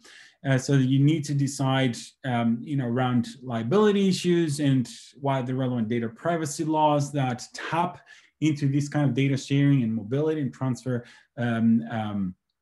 of data assets, for example, across different entities. And this is to say that obviously, again, you need to see what are the relevant data privacy laws, whether they cover some of that aspect in the finance industry or any industry you're looking to regulate data sharing, or if you need to be more specific around the liability issues that are being created between people and organizations as they move data around. So this is like another theme I've identified. The last theme I identified is around implementation, which I think is the trickiest one. And that's also, we see a bit of variation in terms of how things are implemented going forward. The UK has chosen, for example, a very specific way to do it. So they raised an implementation entity to do exactly that. And they responded to some of these challenges I'm going to present now. But it's not always the case that it will have to be like that, right? So, for example, in terms of identifying and deciding on data openness, again, what types of data you access and permission that need to be decided, how it's going to be implemented exactly. In terms of data identity or identification of the third parties, again, this will need to be decided. How do you identify yourself, as in customer authorization, for example, but also how do you identify kind of third parties who are keen to access this data? Is there a licensing system that you use in order to give access? Then in terms of API adoption and standards, again, if you look at the UK model, very specific through OBIE, creating all the standards for certain organizations to use. For some, they have it open, so they can kind of adopt anything that they want. For smaller challenger banks, for example, there's no mandate to use a particular standard, but for bigger banks, or what we call in the UK, the CMA9, they have to use a particular standard. So that was deliberately done that way. And in terms of data standards, as I said, OBI is adopting the ISO 20022 model. Then you have issues around security, again, around authorization, authentication standards, and permission frameworks. Data standards I mentioned, and then you need to think how all these new infrastructure that you're implementing to share data, how it taps into existing infrastructure. And one of the big debates in financial services sector that is very well linked to PSD2 and open banking as a whole is access to payment systems, right? And that will dictate whether and how and what kind of data you should open up, right? So if you have very good access to payment system, maybe opening up or giving access to payment initiation data may not be necessarily kind of something that needs to be demanded, right? So again, you need to see where you stand as a jurisdiction in terms of access. So this is, kind of the framework I provided. You can find it freely available online. You can go and follow that reference. This is just the decisions that the UK model has made. I'm not going to take them through too much of detail, and you can see quite a bit of variation across different countries. And I think I'm going to stop here. I hope this is useful in terms of fitting into the next debate that we'll have in the panel, and obviously to the conversation so far about data sharing. Mehdi, over to you. Thank you, Marcos. We still have 1 or 2 minutes for questions here. Sure, yeah, absolutely. Would you think that if, at least, for example, PSD2 was not API-driven regulation, we would have seen as much investment and enthusiasm by, let's say, the entrepreneur, innovative ecosystem and investors about the ability to invest into fintech, right? Yeah, wow, that's a very good question. It's hard to measure what is the impact. I think it's hard enough to measure what is the actual impact of PSD2 right now on the market. And I think that was also mentioned as a big question by other people previously. I think maybe Monica kind of alluded to it. I wish we had the data. And as economists, we are urgently asking access to data. And since the European Commission people are here, can collaborate on something like that, would be good to have some evidence of what PSD2 regulation is doing to the market. I think it's even harder to speculate what the counterfactual would be, what the industry would be like so far if it wasn't mandated. I think a lot of things wouldn't have happened. That's my perception by looking at other jurisdictions that haven't forced this and haven't translated that into policy. For example, the US is now kind of really progressing rapidly. There's certain organizations that are adopting kind of more openness, but still, the market is quite big and there's resistance, and there is, again, but also I think in the US is quite unique market because of the federal kind of arrangement they have. They have kind of many regional banks which operate in a totally different kind of approach in terms of financial intermediation. But still, I mean, if you look at other jurisdictions, I think it's hard to convince the industry to move something new, which is so radically different, because data openness in the way PSD2 imposes it across the European Union is very radically different. We're actually doing a new paper right now at Alliance Business School with a couple of professors in finance trying to study this relationship. So we are using event study approach to try and see what has been the impact of PSD2. But again, this is kind of more publicly accessible, data, and we'll just have to see what the data say in the end. But it's going to be very interesting. More refined data would be even better. Yep, totally to understand. And it's true that sometimes I talk to investors and I say, look, yeah, what GDPR is bringing to the personal data tech market, what PSD2 bring to the fintech market, right? So then, these investors go look at platforms and say, look, yeah, but does it really work? The portability, GDPR portability, right? For us to believe in a world where data will be more liquid and so will be really shared and the value will be shared. So it's discussion we have a lot, right? There. And we'll take a second question from Haluk in Amnis. Is there a need for licensing new fintechs in EU to act as accredited data recipient like in Australia? To your mind. Yeah,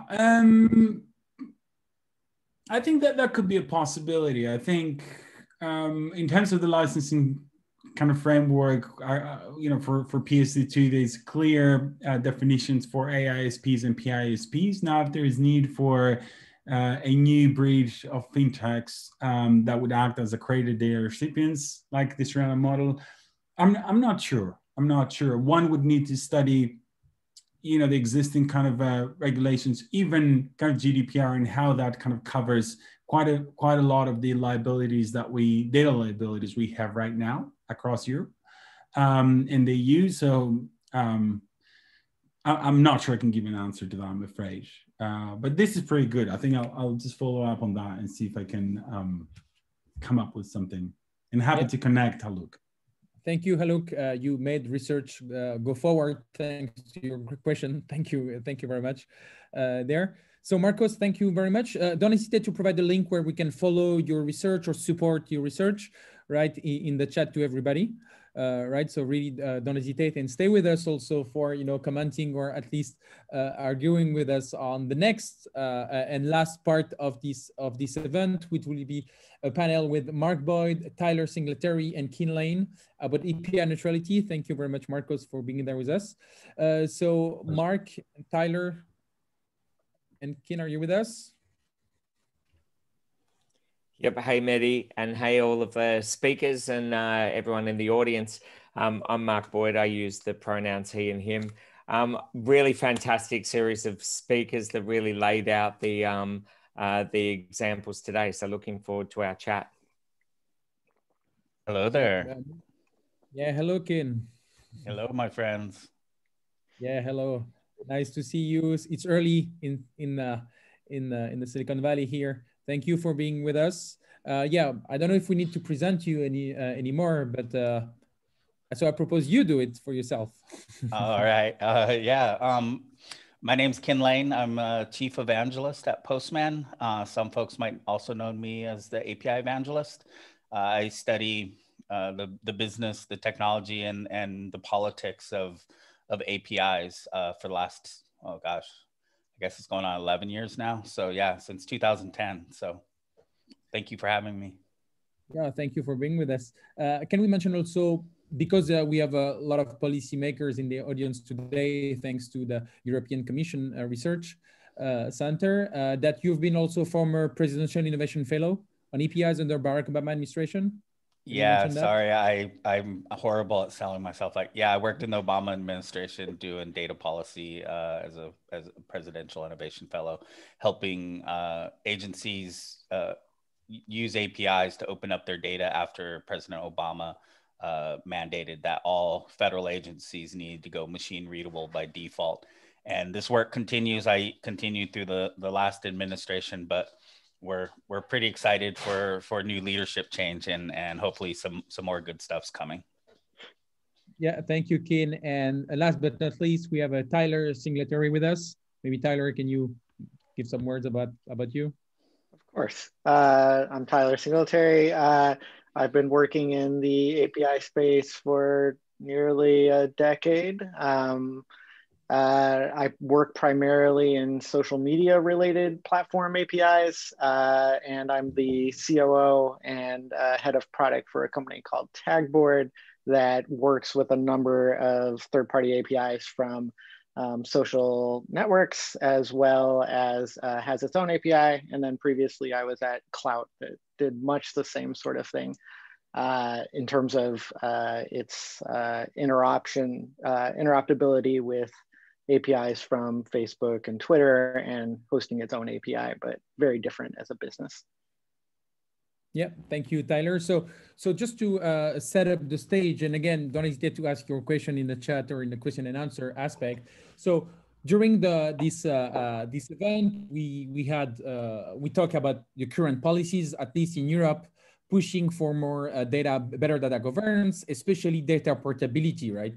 And so we've seen with François-Xavier Cao in his PhD that he showed that on GDPR portability, the fact there is no direct mention about how to make the data portable. Just you have to share machine readable data in the format you want, the way you want,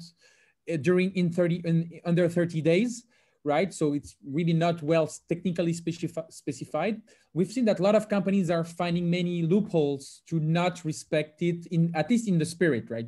Some companies provide an automatic takeout, which is kind of, there is an endpoint API somewhere, all right, but they don't provide it as is to make portability programmable.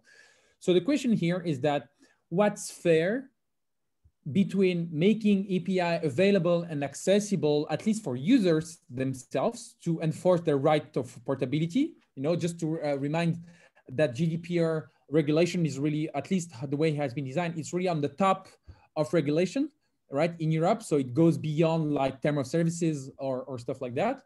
But in the same time, how we can respect platforms' investment, platforms, let's say, work, and let's say platform value that is generated by you know, providing a service and providing, let's say, links or providing graphs to users, enabling them to actually do more, most of the time for free. So where do you find the limit with the right of portability versus the right of you know, doing business in a way when you deliver value to others? So this is the concept of API neutrality.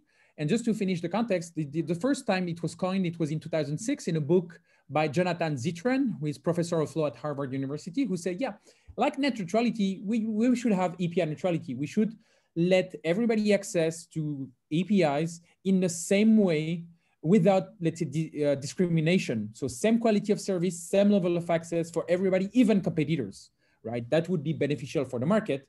But again, this would benefit small players, but that would not protect maybe investment of actors that need some, as Peter Thiel say, local and timely monopolies to be able to fund their growth, right? And some companies who have been there, like that are big now, let's say there are a lot of users because people love what they do. So where do we can find that limit? So I know, Mark, that you fight a lot for equal opportunities in the physical world and the online world. What's your thinking about it, Mark? I believe that any company, startup or large enterprise that is going to be collecting personal data should have a API neutrality requirement to make that data available to all of their users via an API. So I think the commoditization of building APIs has come down low enough that that's not a burden on top of their work. That if you want to actually be a business that's responsible for collecting personal data, that you have a responsibility to make that data accessible at least back to the user that's been contributing that data via API. And I think, and it's a bit, and then at a government level, it's like the work that Kim was doing, where when he was a presidential fellow, and it's about each government has then an API neutrality sort of principle around making the data that they're collecting available as machine readable data, so that it can be shared and be used as a resource across government departments, but then also with wider society. So I think that should be a minimum. I think for the main thing with that is the portability requirement. So it's about having so that the user of the data should be able to get their data back. And I think Francois Xavier's presentation was fantastic, as well as far as showing that the GDPR principle just isn't working in practice, you know, and that there's still a number of barriers there. So I would say that, and actually it ties back to Nestor's presentation as well around the Data Governance Act and the data strategy. And in the Data Governance Act, it actually is trying to set up a whole range of different controls for how data should be shared. And if you, in order to avoid, sorry, I'll finish on this point, in order to avoid value extraction risks, where a US company, for example, is collecting data on European citizens and then building things in the US, aren't contributing any digital taxes to a European country, but are building something that they're then selling into Europe. And then so European citizens are sort of used as the raw data elements for this, but there's no benefit back to local economies. And I think some of the provisions of the Data Governance Act is trying to address that. And I think API neutrality would be a really simple way to just do that. So yeah, thank you, Mark, and for continuing the discussion. I'll ask maybe Tyler. You've been working on for platforms, helping them to grow and understand their users and provide more value to users. What's your feeling when you hear that everything should be open and neutral, and actually all the rewards of the good investment, the good product design should be shared even with competitors? What do you feel with that? I think there has to be a lot more nuance than just open good and closed bad, particularly depending on what sector we're talking about, what sort of data they have on users, and even like the level of granularity that is shared. If we think about a lot of, especially in the social media space, a lot of the APIs aren't about the relationship between the platform and the user necessarily. They're often about the ecosystem at large, sharing information between them to further strengthen either the offering to individual users or to further strengthen the platform itself. So you could imagine that, let's use Twitter as an example. Twitter offers an API that provides the tweets themselves, the content that users are creating. That absolutely should be available to those individual users to be able to export out of there. They also create edge data of, let's say, like the relationships, the follower graph, the likes, actions that people take, but also actions that they don't take. That stuff arguably should also be available via API, but should it be portable? That's a different question. But then when you think about how a company, a third-party company, let's say a company that does analytics on top of that data, is that data then also need to be exported to those users? And does the platform need to provide the down-level data to the users, or does each individual processor of that data need to offer that data to those users? If we take that a little bit further and think about innovation and stifling innovation there, I think I did a talk a while back about like the table stakes investment required to build on top of a lot of these platforms. The more requirements that we put for API portability into it, the more investment is required in order to actually deliver a useful service to them. And I know that APIs are almost table stakes now, and it's very easy to provide those to individual users, but we're just adding kind of to the required stack and thus the required amount of money that any of these startups need to have on board in order to even offer or innovate or build services on top of any of these platforms. The competitive side, I think, is less of a risk. There was a time 10 years ago, 15 years ago, when Facebook and Twitter, as an example, were in heavy competition with each other. Obviously, with Instagram, Twitter started blocking the rendering of content on Instagram because Instagram was stealing the social graph from Twitter or something to that effect. I think we've evolved a bit now to where we understand that each of these platforms is not a winner-takes-all strategy necessarily. They all provide different value to different areas. And I think we're going to actually see that the interoperability between those becomes more and more of an allowed thing. But I think like the interoperability has to start and stop at a certain spot. Should Twitter make available all of the likes data and all their edge data to Instagram in order for Instagram to make use of that? Probably not. Should a user be able to export their Twitter data that includes those edges and then bring that into Instagram as an individual user? Probably not. And who is going to be the arbiter of is a like on Twitter equal to a heart on Instagram? And if those were portable, are those going to translate to being the same kind of data element? And if we reduce everything to being the same data elements across services, have we reduced the overall value of any of those individual services? I'll stop there, but a lot of this stuff comes to mind, particularly working in a company that tries to equalize a lot of these sort of pieces of content and actions in some way that's universal, and knowing full well they are not universal. Yeah, thank you for bringing the real complexity. Sometimes we believe it's too much binary, open, close, or allowed or forbidden. Thank you for bringing how complex it is to find the right limit. And Kin, you've been advocating APIs for companies, for governments, for nonprofits, for people, right? So what do you think about the right limit there? Well, I mean, first off, data portability, it's a common tactic for companies to make that. Yes, you can get it out, but getting it used anywhere else, getting it imported, I don't know how many takeout systems I've used where I've got a big download, I've got all my data, but I'm not viewing it. I'm not going to use it anywhere. It's not portable in any way. So I think we have to unpack what portability means, because there's certain aspects of portability that, a common schema, a common interface for accessing that data. There's a lot that needs to be figured out there. But yeah, I'm a big fan of it. I would say, regulation mandating it is the only way it's going to happen. The providers are really good at saying, my user data, my whatever, these resources that you're mandating I put forward are my secret sauce, my proprietary. It's what makes me unique. It's what Mark Zuckerberg argued in front of Congress, saying, we don't have any competitors, so we can't be a monopoly. We're a special snowflake, and because our data, what we do is so special.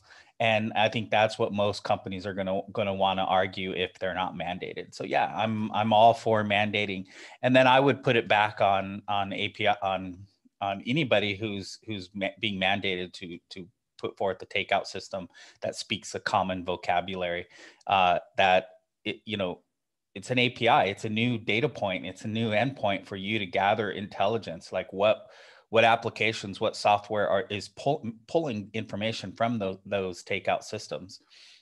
Universally across all the takeout systems, there's an opportunity there for awareness and kind of getting ahead of the game and understanding what's going on with your competitors. So if your competitors are being forced to put forth some information, and so are you, I mean, that's an opportunity. If you've fully embraced API, you get API management and the awareness that kind of reporting brings at that level. And then what's got to be shared out in the commons across these takeout systems, that's an opportunity. And I'll, speak to from my learnings from Tyler. He's a wise soul, taught me years ago that constraints are good. API constraints are good. And I would put that back on providers that, hey, regulatory constraints can be good, can be an opportunity, if you see it that way. If you don't, and you're going to be in a bad way in coming years, because regulations coming across the board in many sectors. I mean, the US is gearing up, whether it's financial, and mimicking PSD2 like things for the CFPB right now. Rules are coming there. Healthcare, it's coming. The Department of Justice, is looking into Facebook. Regulations are coming. So you're better off embracing it, being agile and being API first and all of that, and seeing it as an opportunity and working within those constraints rather than fighting it. So brace yourselves, regulations are coming. This is how it happens. I will go a little bit more controversial here, and I'll start by you, Mark, here. So we really understand that, okay, for you, it should be like almost a fundamental right, API neutrality, everybody to access. But there is a great paper called Return on Data by lawyers and researcher Noam Colt, who just claimed something simple. They say, look, as long as users use the service for free, right? At some point, they provide the data. As long as they use the service for free, they consider the data they give away value less than the value of the service that is provided to them. So at some point, the capture of the data and the capture of the APIs to not be released on neutrality is actually the right of the decision of the user itself, right?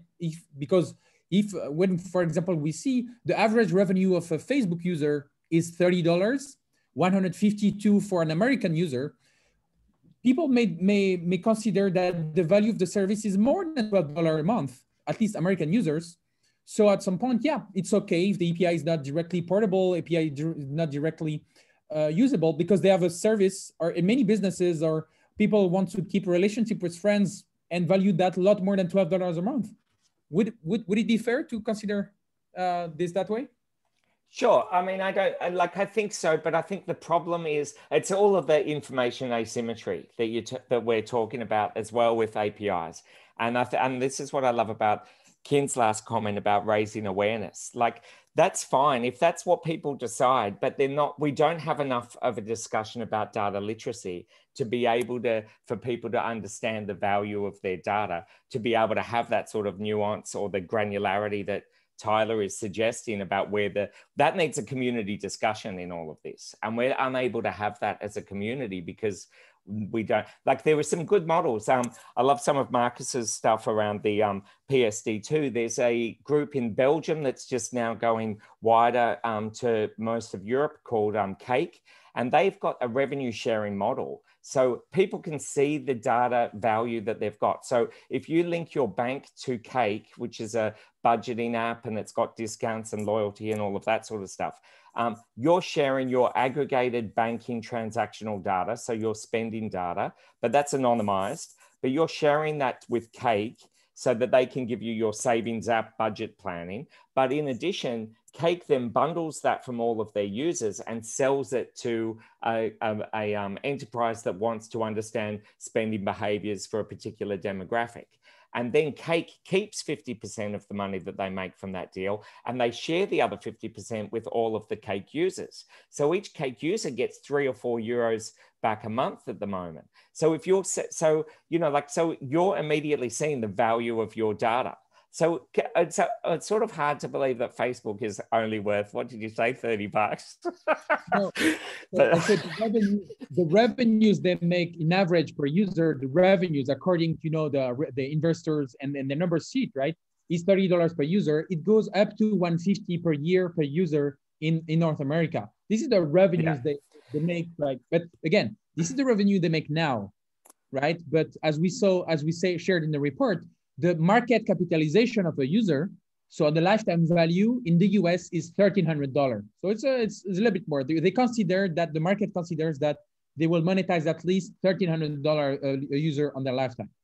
Yeah. I know. I think we need more discussion around, that data literacy. I mean, for me, for example, originally I was a Spotify premium user, and I was fine with putting paying my Spotify because they were using my data to give me discovery playlists, which I loved, So that was fantastic. The issue is that Spotify then started giving large sums of money to Joe Rogan, who's like anti-trans, anti-mask. So I was like, I don't want to be involved with that. So I deleted my Spotify account, but it took me 2 months to try to move my Spotify playlists to Tidal.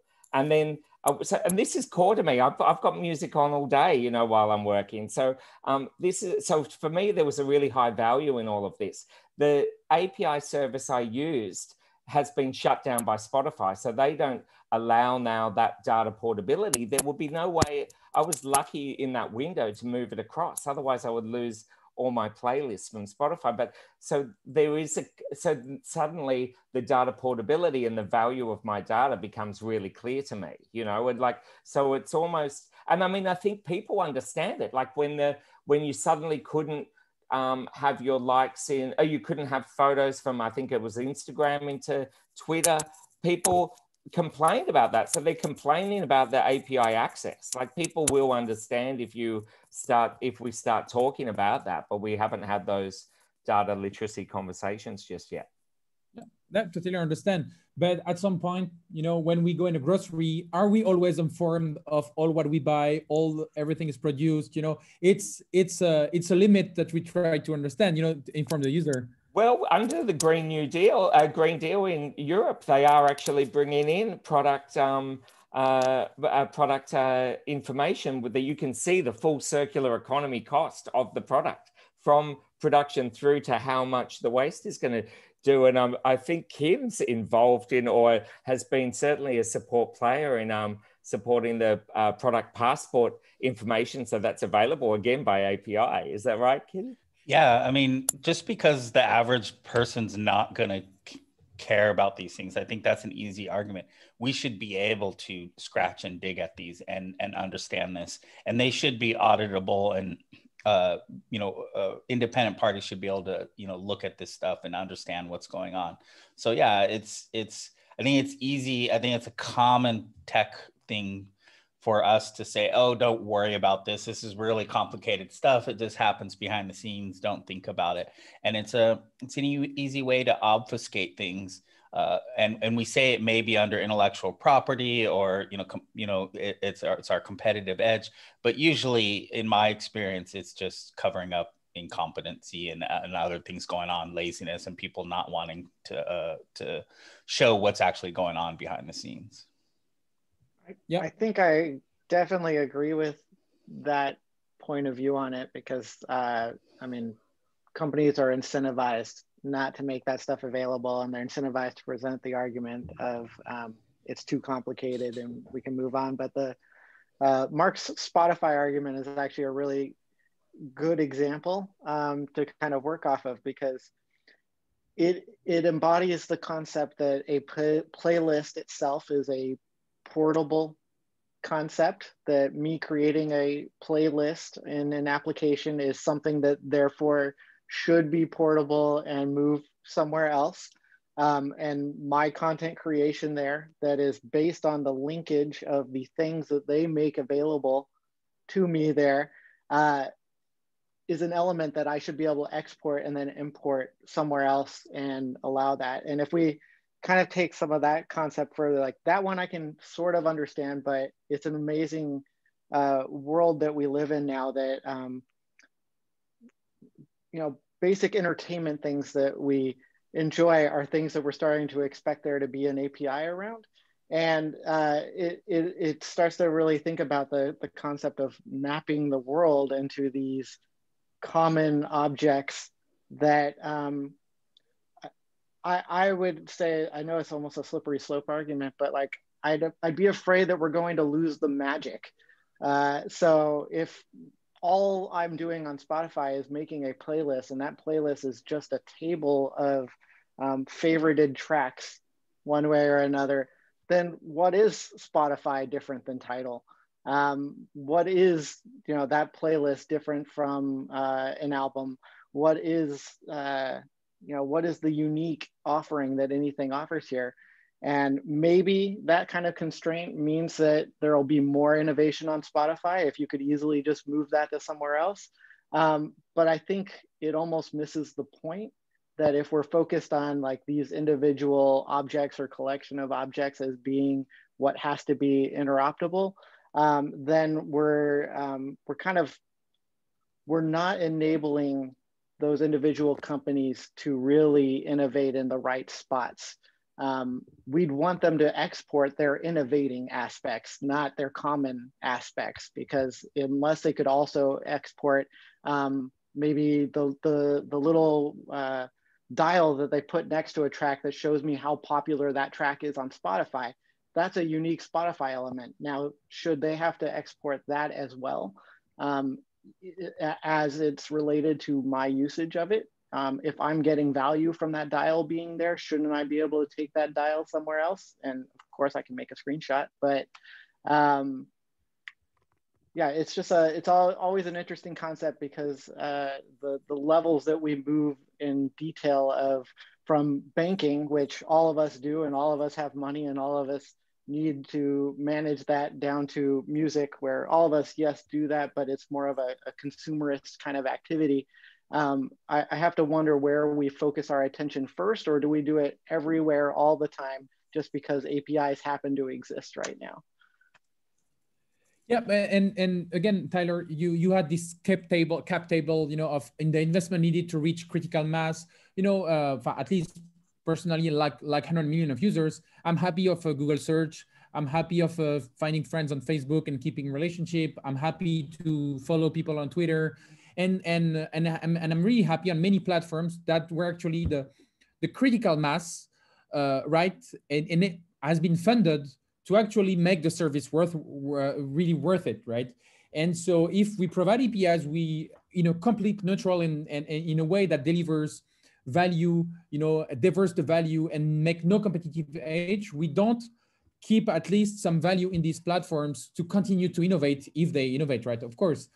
So, but where would be the limit? And I would just ask you to think about a proposal. You know, for example, when you ask your data to a platform as a user, you get less data than if you build an app and you require data via the API, right? So maybe we just find a trade-off by just asking, okay, if you are just a lone user, right, you can ask as much as you would give to a third party, right? So at least portability for the user itself. Would you agree to kind of stuff like that?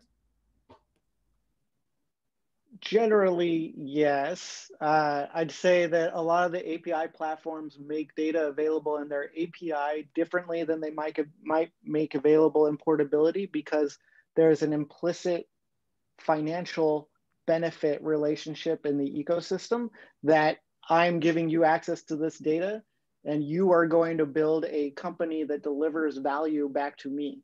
If I am a platform and I'm offering data portability to an individual on par with what I'm offering to another company that's going to make me more revenue, I'd have to know that that individual is going to provide me the same level of opportunity. I don't actually agree with this, but like I'm trying to think through the way that you would rationalize this. Is if let's use Facebook as an example. If me as a user is only worth $20 to Facebook and they need to make available an API to me, well, that's only worth up to $20 for them to make that available to me. But if I'm to be working in an API with a marketing services company that ends up being the company that $2 billion a year of ad spend is running through, I can be pretty sure that I'm going to make available a lot more to that 2 billion in ad spend that's going to flow through my company, even though in some way it's part of the enabling of the $20 that I as an individual am worth. Yeah, just for a fun story, in Europe, we have a law that called a database regulation, kind of, that enables you to request the data you provided as a database, right, to a third party. So I ask for myself to say, look, hey, Facebook, I gave you access. I filled your database with my data, right? So give me it back. And the company can require you to pay for the value of the database, right? So I asked, say, okay, I can buy it back. Just tell me how much it's worth, right? Of course, they never answered to that. But we try to find a way for companies to say, look, yeah, you make $30 with my data. I pay you $30. Give me the full data in machine readable format and API access. Of course, they don't answer, but we let's say there are ways where we can try to at least have the data back. And then my question goes maybe to Kin, like, okay, it seems some companies or monopolies don't want to do it directly themselves, but is it to governments maybe to show the path, or public sector? I mean, yes. I mean, I think you can see the evidence of this in any other more mature sector. Regulation comes. I'm sorry, I know we dominate the landscape right now in the tech sector, but we're still in our infancy. We're still, when you look at the energy space, when you look at the automobile, you look at the others, regulation's coming. I mean, it's coming and it's going to be full force. We're going to have a lot of ways that governments are going to get involved in dictating how technology can and can't be used. But I would say, yes, that's important, that's relevant, and businesses need to prepare for that. But what, just listening to you and Tyler talk, the thing that bothers me about this is we're still talking about this like this is all valuable. It's worth I'm worth $30 on Facebook. No, that's not. This is me. I'm not for sale. I'm sorry. This is me and my friends in public places physically. I may be drinking, I've drank with all of you around the world, in a bar, that the value of that is not just in the drinks. The value of that is in us and me. And we can't keep putting price tags on these things. We got to look at it in terms of this being human beings, and where the value being not monetarily. This is people's relationship. These are people's lives. And I think if we keep framing it in terms of the value of myself and my data, all we're doing is just playing into the hands of the markets. I agree with that. And I agree that governments need to regulate, and that's the way forward, although trusting governments to understand appropriately and regulate appropriately is tough. But I often think back to like creating the analog in real life. And to use your example of us drinking around the world together and the pictures of us, at a conference or at a bar, where did we used to put that before Facebook? You had a photo album and you kept that at home. What did it take for me to get a copy of those photos? Do we each have our own photo book at home? Are they interchangeable? Do we all have the same photos of it? Does the photography mat or the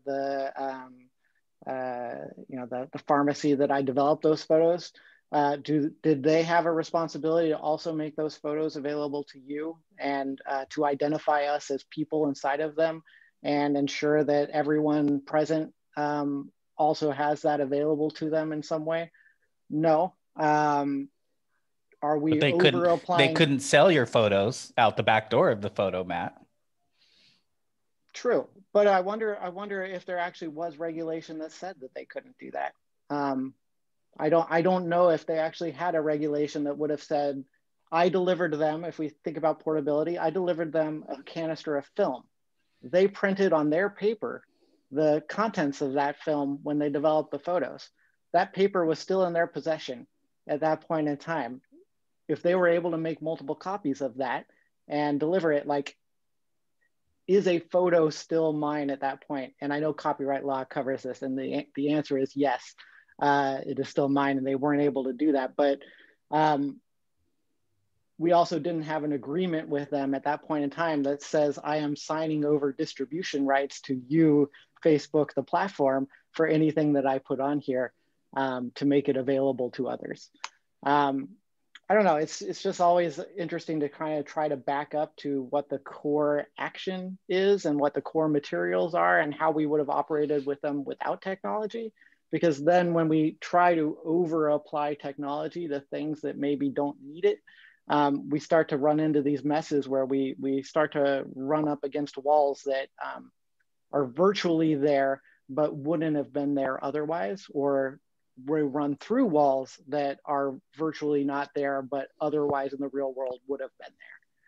So maybe either a specific size. Just an example, Facebook in 2010 launched their graph APIs where actually you can share the friends list, and in the friends list you share to an application. There's emails of the friends, right? So they can actually access to it, completely not respecting at least some privacy rules.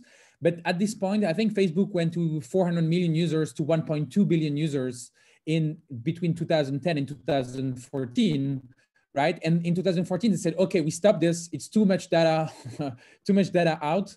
Okay, we stop this. We have new restriction. But it was over. When you go from 400 million to 1.2 billion, now you were too big to fail. And now you can enforce practice. Just example of Airbnb, who were scraping Craigslist data, right, for having their specific posts, right, apartment renting posts.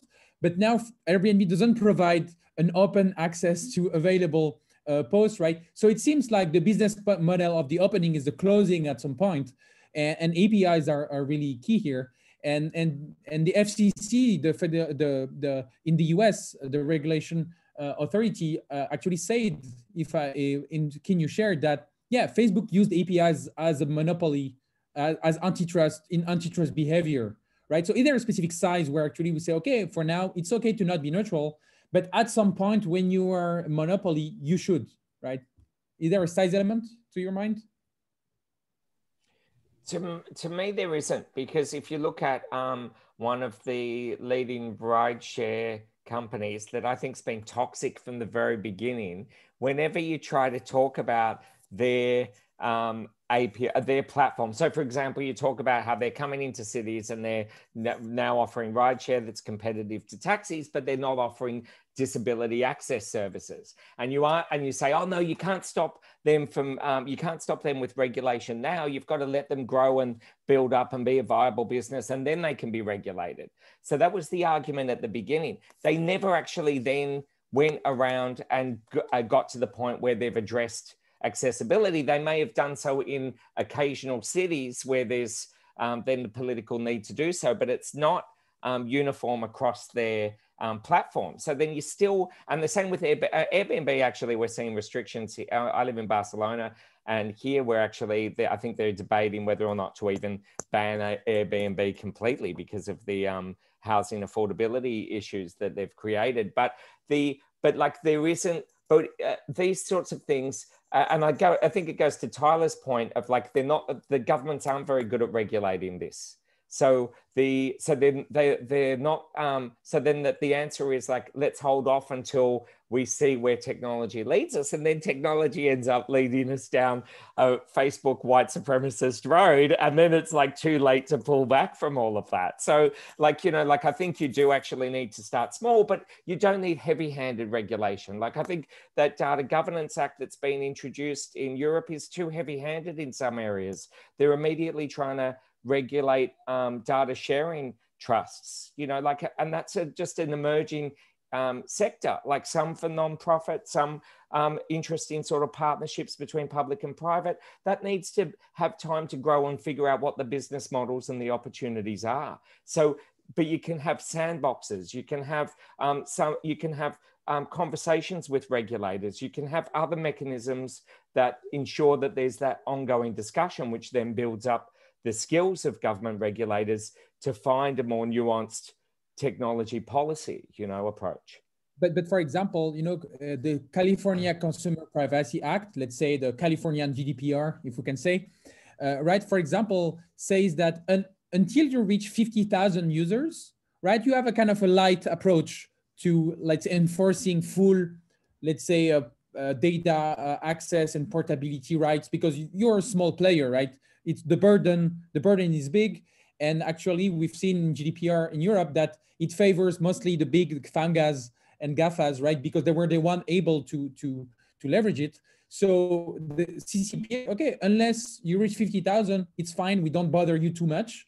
Above 50,000 users, at some point, yeah, now you are obliged to comply. But we can imagine a 100 million user, then you have to reach API neutrality, right? If you reach 100 million users, but some people argue that they will split it in two companies to have only 50 million users each, whatever.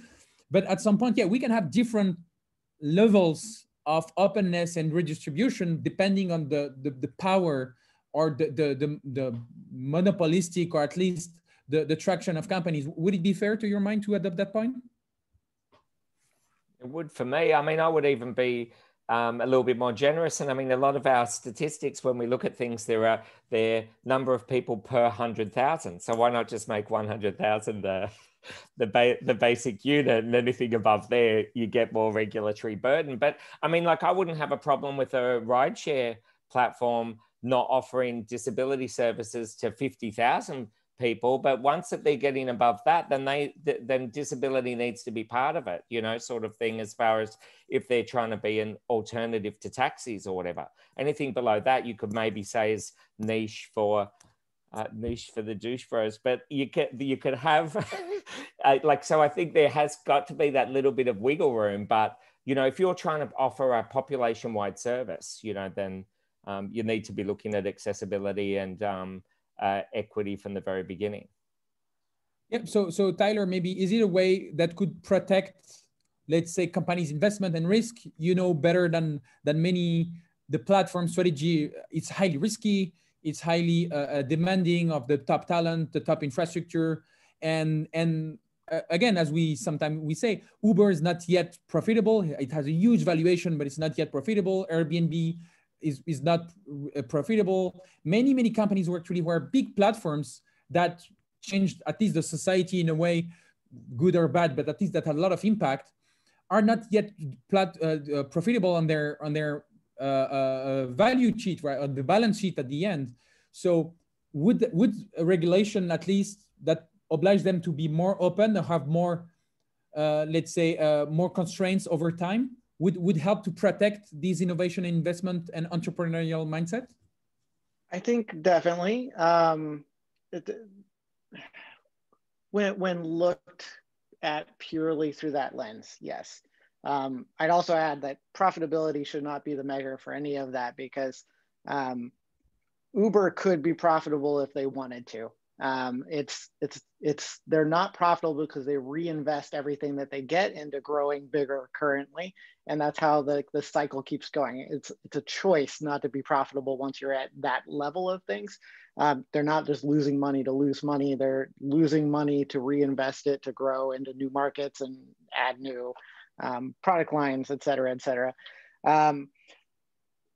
The problem ends up being that we probably create, through these sort of measures, I call it an arbitrage set of products or industry. And that's if I, as a company, I won't use my company as an example, but let's say I have that 100,000 user mark, and now I'm subject to regulation. New company X comes in, they've got 10,000 users. They now compete against me because they are not subject to the same privacy requirements that I might have. So if I have to both create portability in my API, but also ensure that I am following all the regulations of GDPR and CCPA, and at great cost to me, and then a new startup comes in and is like, oh, we can offer all of this data down to the level of the individual user, what their gender is, how much money they make, where they move, what they do, and we just make that all available everywhere up until the point that we have 100,000 users too. That's pretty much unfair competition when we're looking between me and this upstart. It's not that maybe all of us got to do that on the way up, but the regulation should be more fair than that. Like, competition shouldn't actually be on the availability to exploit user data on the way up. And Facebook's probably kind of argument in this way is they are trying to work with regulators now. Let's just pretend that that's actually true. And they're trying to work with regulators now to set up what the legislative framework would be for regulating the private interchange of data and the way that works. And some people might argue that Facebook has no right to do that because they got where they are built on exploiting privacy, or at least having breaches along the way, and that every company should have the right to exploit and go through breaches on the way, just like Facebook did in the name of fair competition. And I think we can generally agree that that can't actually be true. But it doesn't, you can't retroactively punish the organization that got to be where it is through violating by saying that every other organization can also violate. Like, if they're in good faith legitimately trying to change their ways and thus lift up the whole organization, the whole society with it. So in one sense, yes, I think that those sort of regulations are going to be helpful, and maybe they will even create a new set of competitors out there that are able to do new things, but there certainly needs to be some baseline level of regulation for those. At Tagboard, I can give an example of, like, we're CCPA compliant, we're GDPR compliant. We went to great lengths to do that. We don't even necessarily have to, but our customers ask us to do that. There's a lot of complexity in being compliant, because it's not like Twitter tells us that this user is in the EU that we might have data on, because for their own privacy reasons, they don't transmit location information. So, like, how are we supposed to even interpret that? So we have to interpret things as it's entirely possible that we have data on EU users in our system because there's EU users on Twitter, as an example. But what about a competitor in a country, let's say, that doesn't have reciprocity laws with the GDPR, or they're just not even aware of it yet? They're not big enough to even care about this. So is being compliant a competitive differentiation for us, or is not being compliant a differentiating competitiveness for them? This is an open question, because they're able to do things that we don't do, because they don't have to actually respect this, and they don't have to spend as much money respecting it as we do. And funny, we interviewed some DPOs of some big retailer in Europe who got fined, let's say, and it's because some retailers got fines, right? They got the important fines, few millions actually. But actually, it's funny to see that they're not afraid about the millions mostly. They're afraid about the impact, the PR impact, that all the company they work with, they send data with, we say, okay, if you send us data that is actually not respecting the law, actually we are then not respecting the law because we use data that is not respecting the law. And so the ecosystem of the data market is actually collapsed, and everybody stopped to work with this company that has a lot more impact than the few millions on the balance sheet, right? So yeah, it's the cost of doing business. If there wasn't the PR aspect, I'm sure that Facebook would just like, yeah, we will pay $10 million in fines for violating things, or various companies would be like, yes, we can just pay these fines, assuming they have the revenue to support it, because it's just the cost of doing business. But the PR aspect actually adds a whole different bunch of that, because that can be used as a cudgel against them in a way that impacts their business a lot more than that $10 million would have. Mark, go ahead, sorry. Yeah, no, you're right. On Twitter today, there's a whole discussion around New York Times who actually say, if you ask for their data portability, the New York Times says, we could do that, but you're in an area that's not actually governed by data portability regulation where we have to, so we're not going to give it to you. And so there's, a big flame war about the fact that everyone wants to pull away from New York Times just because they're showing that sort of hand. Yeah, for the last round, I may ask Kin also to answer the question, because Kin, a few years ago, you co-founded the API Strategy Conference to help evangelize policymakers, businesses, individuals on APIs.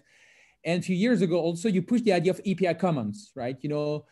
Being sure the API copyright was at least in the license that was available for everybody to mix the Oracle versus to stop the Oracle versus Google case on APIs being copyrightable. What we can do next for at least giving to people the ability to think things in API neutrality in a further way for the one who wants to go in that direction?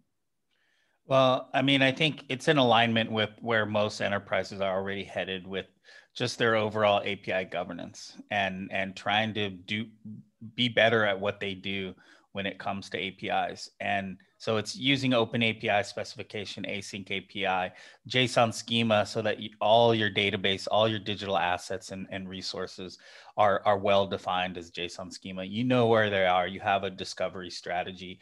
So when someone asks via takeout system, you know where your stuff is. I don't think any of this is out of whack with where businesses want to be. They want to be agile, nimble, flexible, all the things that APIs bring to the table. They want to have the awareness brought by API management. So these things aren't out of whack, like regulation and the way businesses operate. Really what we need is more of that, more open APIs and JSON schemas that are commonly shared. So FHIR specification, PSD2, we need more of these out there and people respecting them and at the table evolving and iterating upon them. So we need more of those common vocabulary for how we do business and how we share these bits and bytes, whether they're mandated or not.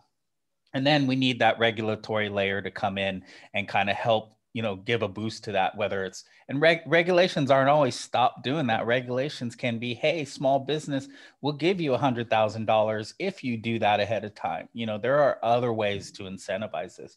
And then I would leave it at, we need more conversation, because all the things that Tyler says, Tyler and I used to argue and butt heads about a lot of things. And then he's convinced me on some fronts. I've convinced him on some fronts. We've had lots of discussions out in the open. Mark, Boyd and I think, get along more as far as see eye to eye. So we don't butt heads, but we push things forward. We just need a forum for these things to occur, because the number of startups who have come along and I've advocated for, been an advocate, then reach the size, and then they start pulling up the ladder behind them and shutting off their APIs. I can count so many of them, and it frustrates me. We need conversations about what's all the invisible things going on that we don't see. The tech of APIs is pretty abstract, but pretty well proven. The business of APIs is fairly well defined, but the politics of APIs, we just don't see it happening. We didn't see all of Facebook's games in the moment. And I study this full time and I didn't see their games. So we need a forum that's arbitrated, that's open, that's observable, that we can all discuss these things in real time, because it's going to be a constantly changing landscape. There's going to be good and bad. We just need to be constantly having these discussions out in the open, and hopefully in the back room of some bars across Europe and the US again, like we used to in the old days. I miss those days. When it will be available. And just to say, it's true, we talk about value, whatever, because we try to put a number somewhere, you know, to put a limit, a binary limit. And I like the idea you said, you know, data is me, is, you know, it's my, and at least in Europe, there is a regulation say that, you know, the body of the people belongs to them, right? They own their body. And just to say, we try to do some portability requests. So look, my data is an extension of my body in the digital world. According to this regulation about the body ownership, I should have access to my data because you don't respect this top regulation that you violates my body, right? We didn't have any answer. They didn't want to go in that direction, but we've tried to push to really find other ways for people to understand portability, right? In not just a number, not just the number. And actually, that was the last question we can answer from Haluk, is that, does that make sense to make a data balance sheet on companies to say, look, this is actually the value we make from data, right? Yeah. So Mark, would that work for you? You've worked a lot with banks in PSD2, right? You know, for banks to declare data on their balance sheet, say, look, yeah, this is actually our worth of data. Would that make sense? I think I'd like to see the banks move towards being able to demonstrate that they're improving financial health of businesses and citizens by making open banking available, and that's been done in a way that's going to also address carbon costs in the future. And, you know, like, we can also use it as an as an environmental budgeting thing as well in the future. But I think I think there is some opportunity there. Where I see the bigger opportunity is when Kim mentioned FHIR API standard, and like which is the health standard. And I think that's an easier one. It goes to your argument of an extension of the body as well. And like, it would be great to see, you know, where we find that balance between your private health data that's on your Strava or on your Fitbit or whatever, and versus you being able to share that data in a pool, so it can be used for improving personalized health medicine. It could be used for vaccine development. It can be used in scientific research, where the balance is between private data there and public data. And that's getting to Haluk's point of, like, it's not about economic value, it's about social good value of the data, you know, and there's a lot that could be done with that. And I hope that sort of conversation is something that all of this, finally, to finish up, I'm really grateful for all of the attendees. There's a big bunch of policy makers or people involved in policy circles in Europe, in European Commission, who are sitting through all of this webinar, and they're like thinking about, how do I incorporate that in my work? And so it's great to have you all here and thinking through this and putting realizing APIs isn't something that you allude to in your policy, but you actually say, this is an API and this is part of our policy framework going forward. So it's great. And Tyler, from the platform point of view, you know really well how top world platforms actually works and operate. What would be your advice for policymakers or businesses in Europe to understand platforms, let's say ecosystem management, and finding the right balance on opening APIs or not? I think there's a tendency to assume that these platforms and platforms in general are in their final form today, and that somehow we arrived here on purpose, one, and two, that it's not a work in progress even still, and to kind of respect the danger of that. It may be beneficial through regulation to impose less innovation by way of having regulation ensure that things conform to a standard so that they can quit being a moving target. on the point of like the balance sheet of data things, that's kind of like an example that I think it overstates the understanding that platforms generally have of their users, like the way that that data is organized. It's less that you have a balance sheet of monetizability than you are part of a divisor at the end of an equation, that you are, you know, one of the 20 that's in divided by 20, rather than a you know, parentheses and each individual user inside of that 20. That's not how things like actually end up working. It could. There could be a world where they do that, but that would be a massive reorganization of information. And maybe that kind of thing needs to be imposed so that that is possible. So I don't know, I think largely just keeping in mind that the world is always in motion, and that a lot of how we got where we were wasn't necessarily by nefarious choice, but by accident and by reaction and by a series of bad choices along the way, which were good choices maybe at the time, or were bad choices all along, but they were the choices that were made, and everything's just made up of this snowball effect of change. Yeah, when you have hundreds of millions of users, if not perfect decisions can have big consequences. I agree, and some forget. Yes. Sometimes it's hard. Sometimes it's really hard unless you manage 100 million users. You can't understand, right? You know, maybe the last word. I think we have Rafał Piotrowski, who said something kind of fun. He said it was a really valuable event, but I hope I will not be taxed on this value, right? so I think I agree with you on. Sometimes we talk too much about the money, the value, right? But maybe the value is somewhere else. What would be your last comment on where is the value in all of this? Well, I think there's a lot of perceived value across the board. It's the value to me as a consumer, the value to me as a developer, the value to me as a platform owner, the value to me as a politician, a regulator. I think it just comes down to like so much other aspects of our economy that the equitability, you know, like that's got to be evenly balanced across those actors. And I think right now, you know, I've seen APIs too often in the last decade be turned on and be democratic, changing the game, democratizing something, some digital resource, some digital asset, until that point in time where then you start turning down the fire hose, or you start redirecting that value generation to the platform. And I just think we've got to have more mechanisms to be able to have the conversation about how do we start shifting that back, so that the value to the end user is a little bit more honest, open.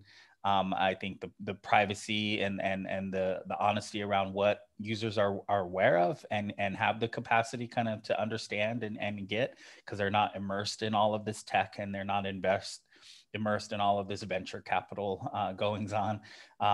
At what point, you know, does another hand have to come in and kind of tilt that balance back? I think that for me, the API management layer, APIs is where we can have this conversation, and we can do it in a way that protects the IP of companies, acknowledges everything that Tyler said, because I think he's right. I mean, we're making this stuff up as we go along in the tech space. That's kind of the dirty secret, but that means we've got to be more cautious. We've got to slow a little bit. The industry's maturing.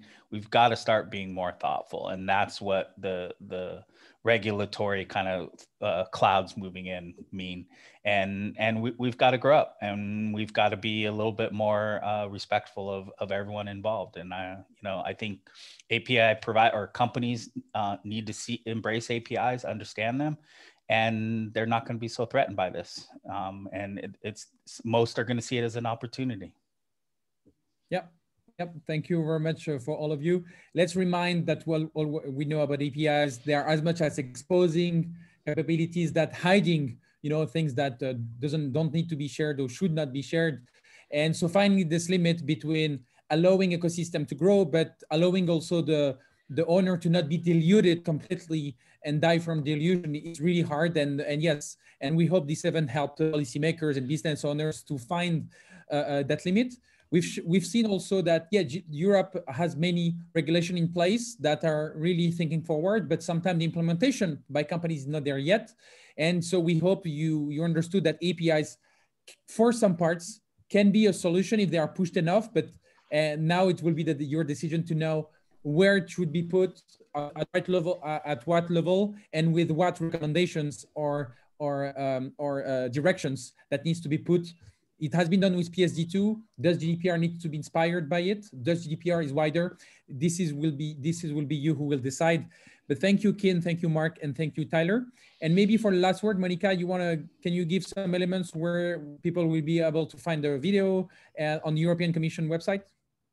Yes, indeed. Well, I sent over the chat where we're going to publicize all the material and a summary of what has happened today. But first of all, I would like to thank you all so much for this amazing event. You've given so much food for thought, and I really want to give a special thanks to our speakers and panelists. Nestor Dutch Brown, Francois Xavier, Marco Zacariadis, Kin Lane, Tyler, and Mark Boyd for the deep dive into the European data strategy, objectives, issues to solve, actions, and context, for the analysis of the highlights of data portability implementation, and the reflection on whether there is a missed opportunity there, for the thoroughly overview of the role of APIs in PSD2. So the business model, the architectures, the new research questions, such as the risk assessment related to the uncertainty on data value chains. And indeed for the lively discussion about the role of APIs and how to be able, all the ideas that you put on the table that may be used for maximizing the social welfare around data governance. Thank you very much for your contribution, and I really hope that we can keep this conversation alive maybe in the future when all these regulatory initiatives that are being now developed, both on the incentive side and on the more constraint side, will be a little bit more draft, and we can have a little bit more focused discussions. So thank you very much to you and to all the participants that have put their valuable questions on it. So and with this, yeah, I think that we can close the event, and just to say that we will be publishing everything on our API for digital transformation website, and you will receive it through. You will be receiving an email for announcing the publication of all the material. Yeah, thank you very much, all. And yes, we will close the webinar in a few seconds. So yeah, we see there are some participants, and when Zoom closes, it's kind of abrupt and quite of strong. So yeah, we have a few seconds to leave smoothly before we cut everything strong, right? And yeah, we let some seconds for you to say thank you, like Philippe, Katarzyna, Alok, Victoria, thank you. Thank you. And if you have any questions, again, speakers are available, accessible on networks, right, to continue the discussion, right? Thank you very much. We hope it was helpful. And yeah, some people still want to stay. No, they're leaving. Perfect. Okay.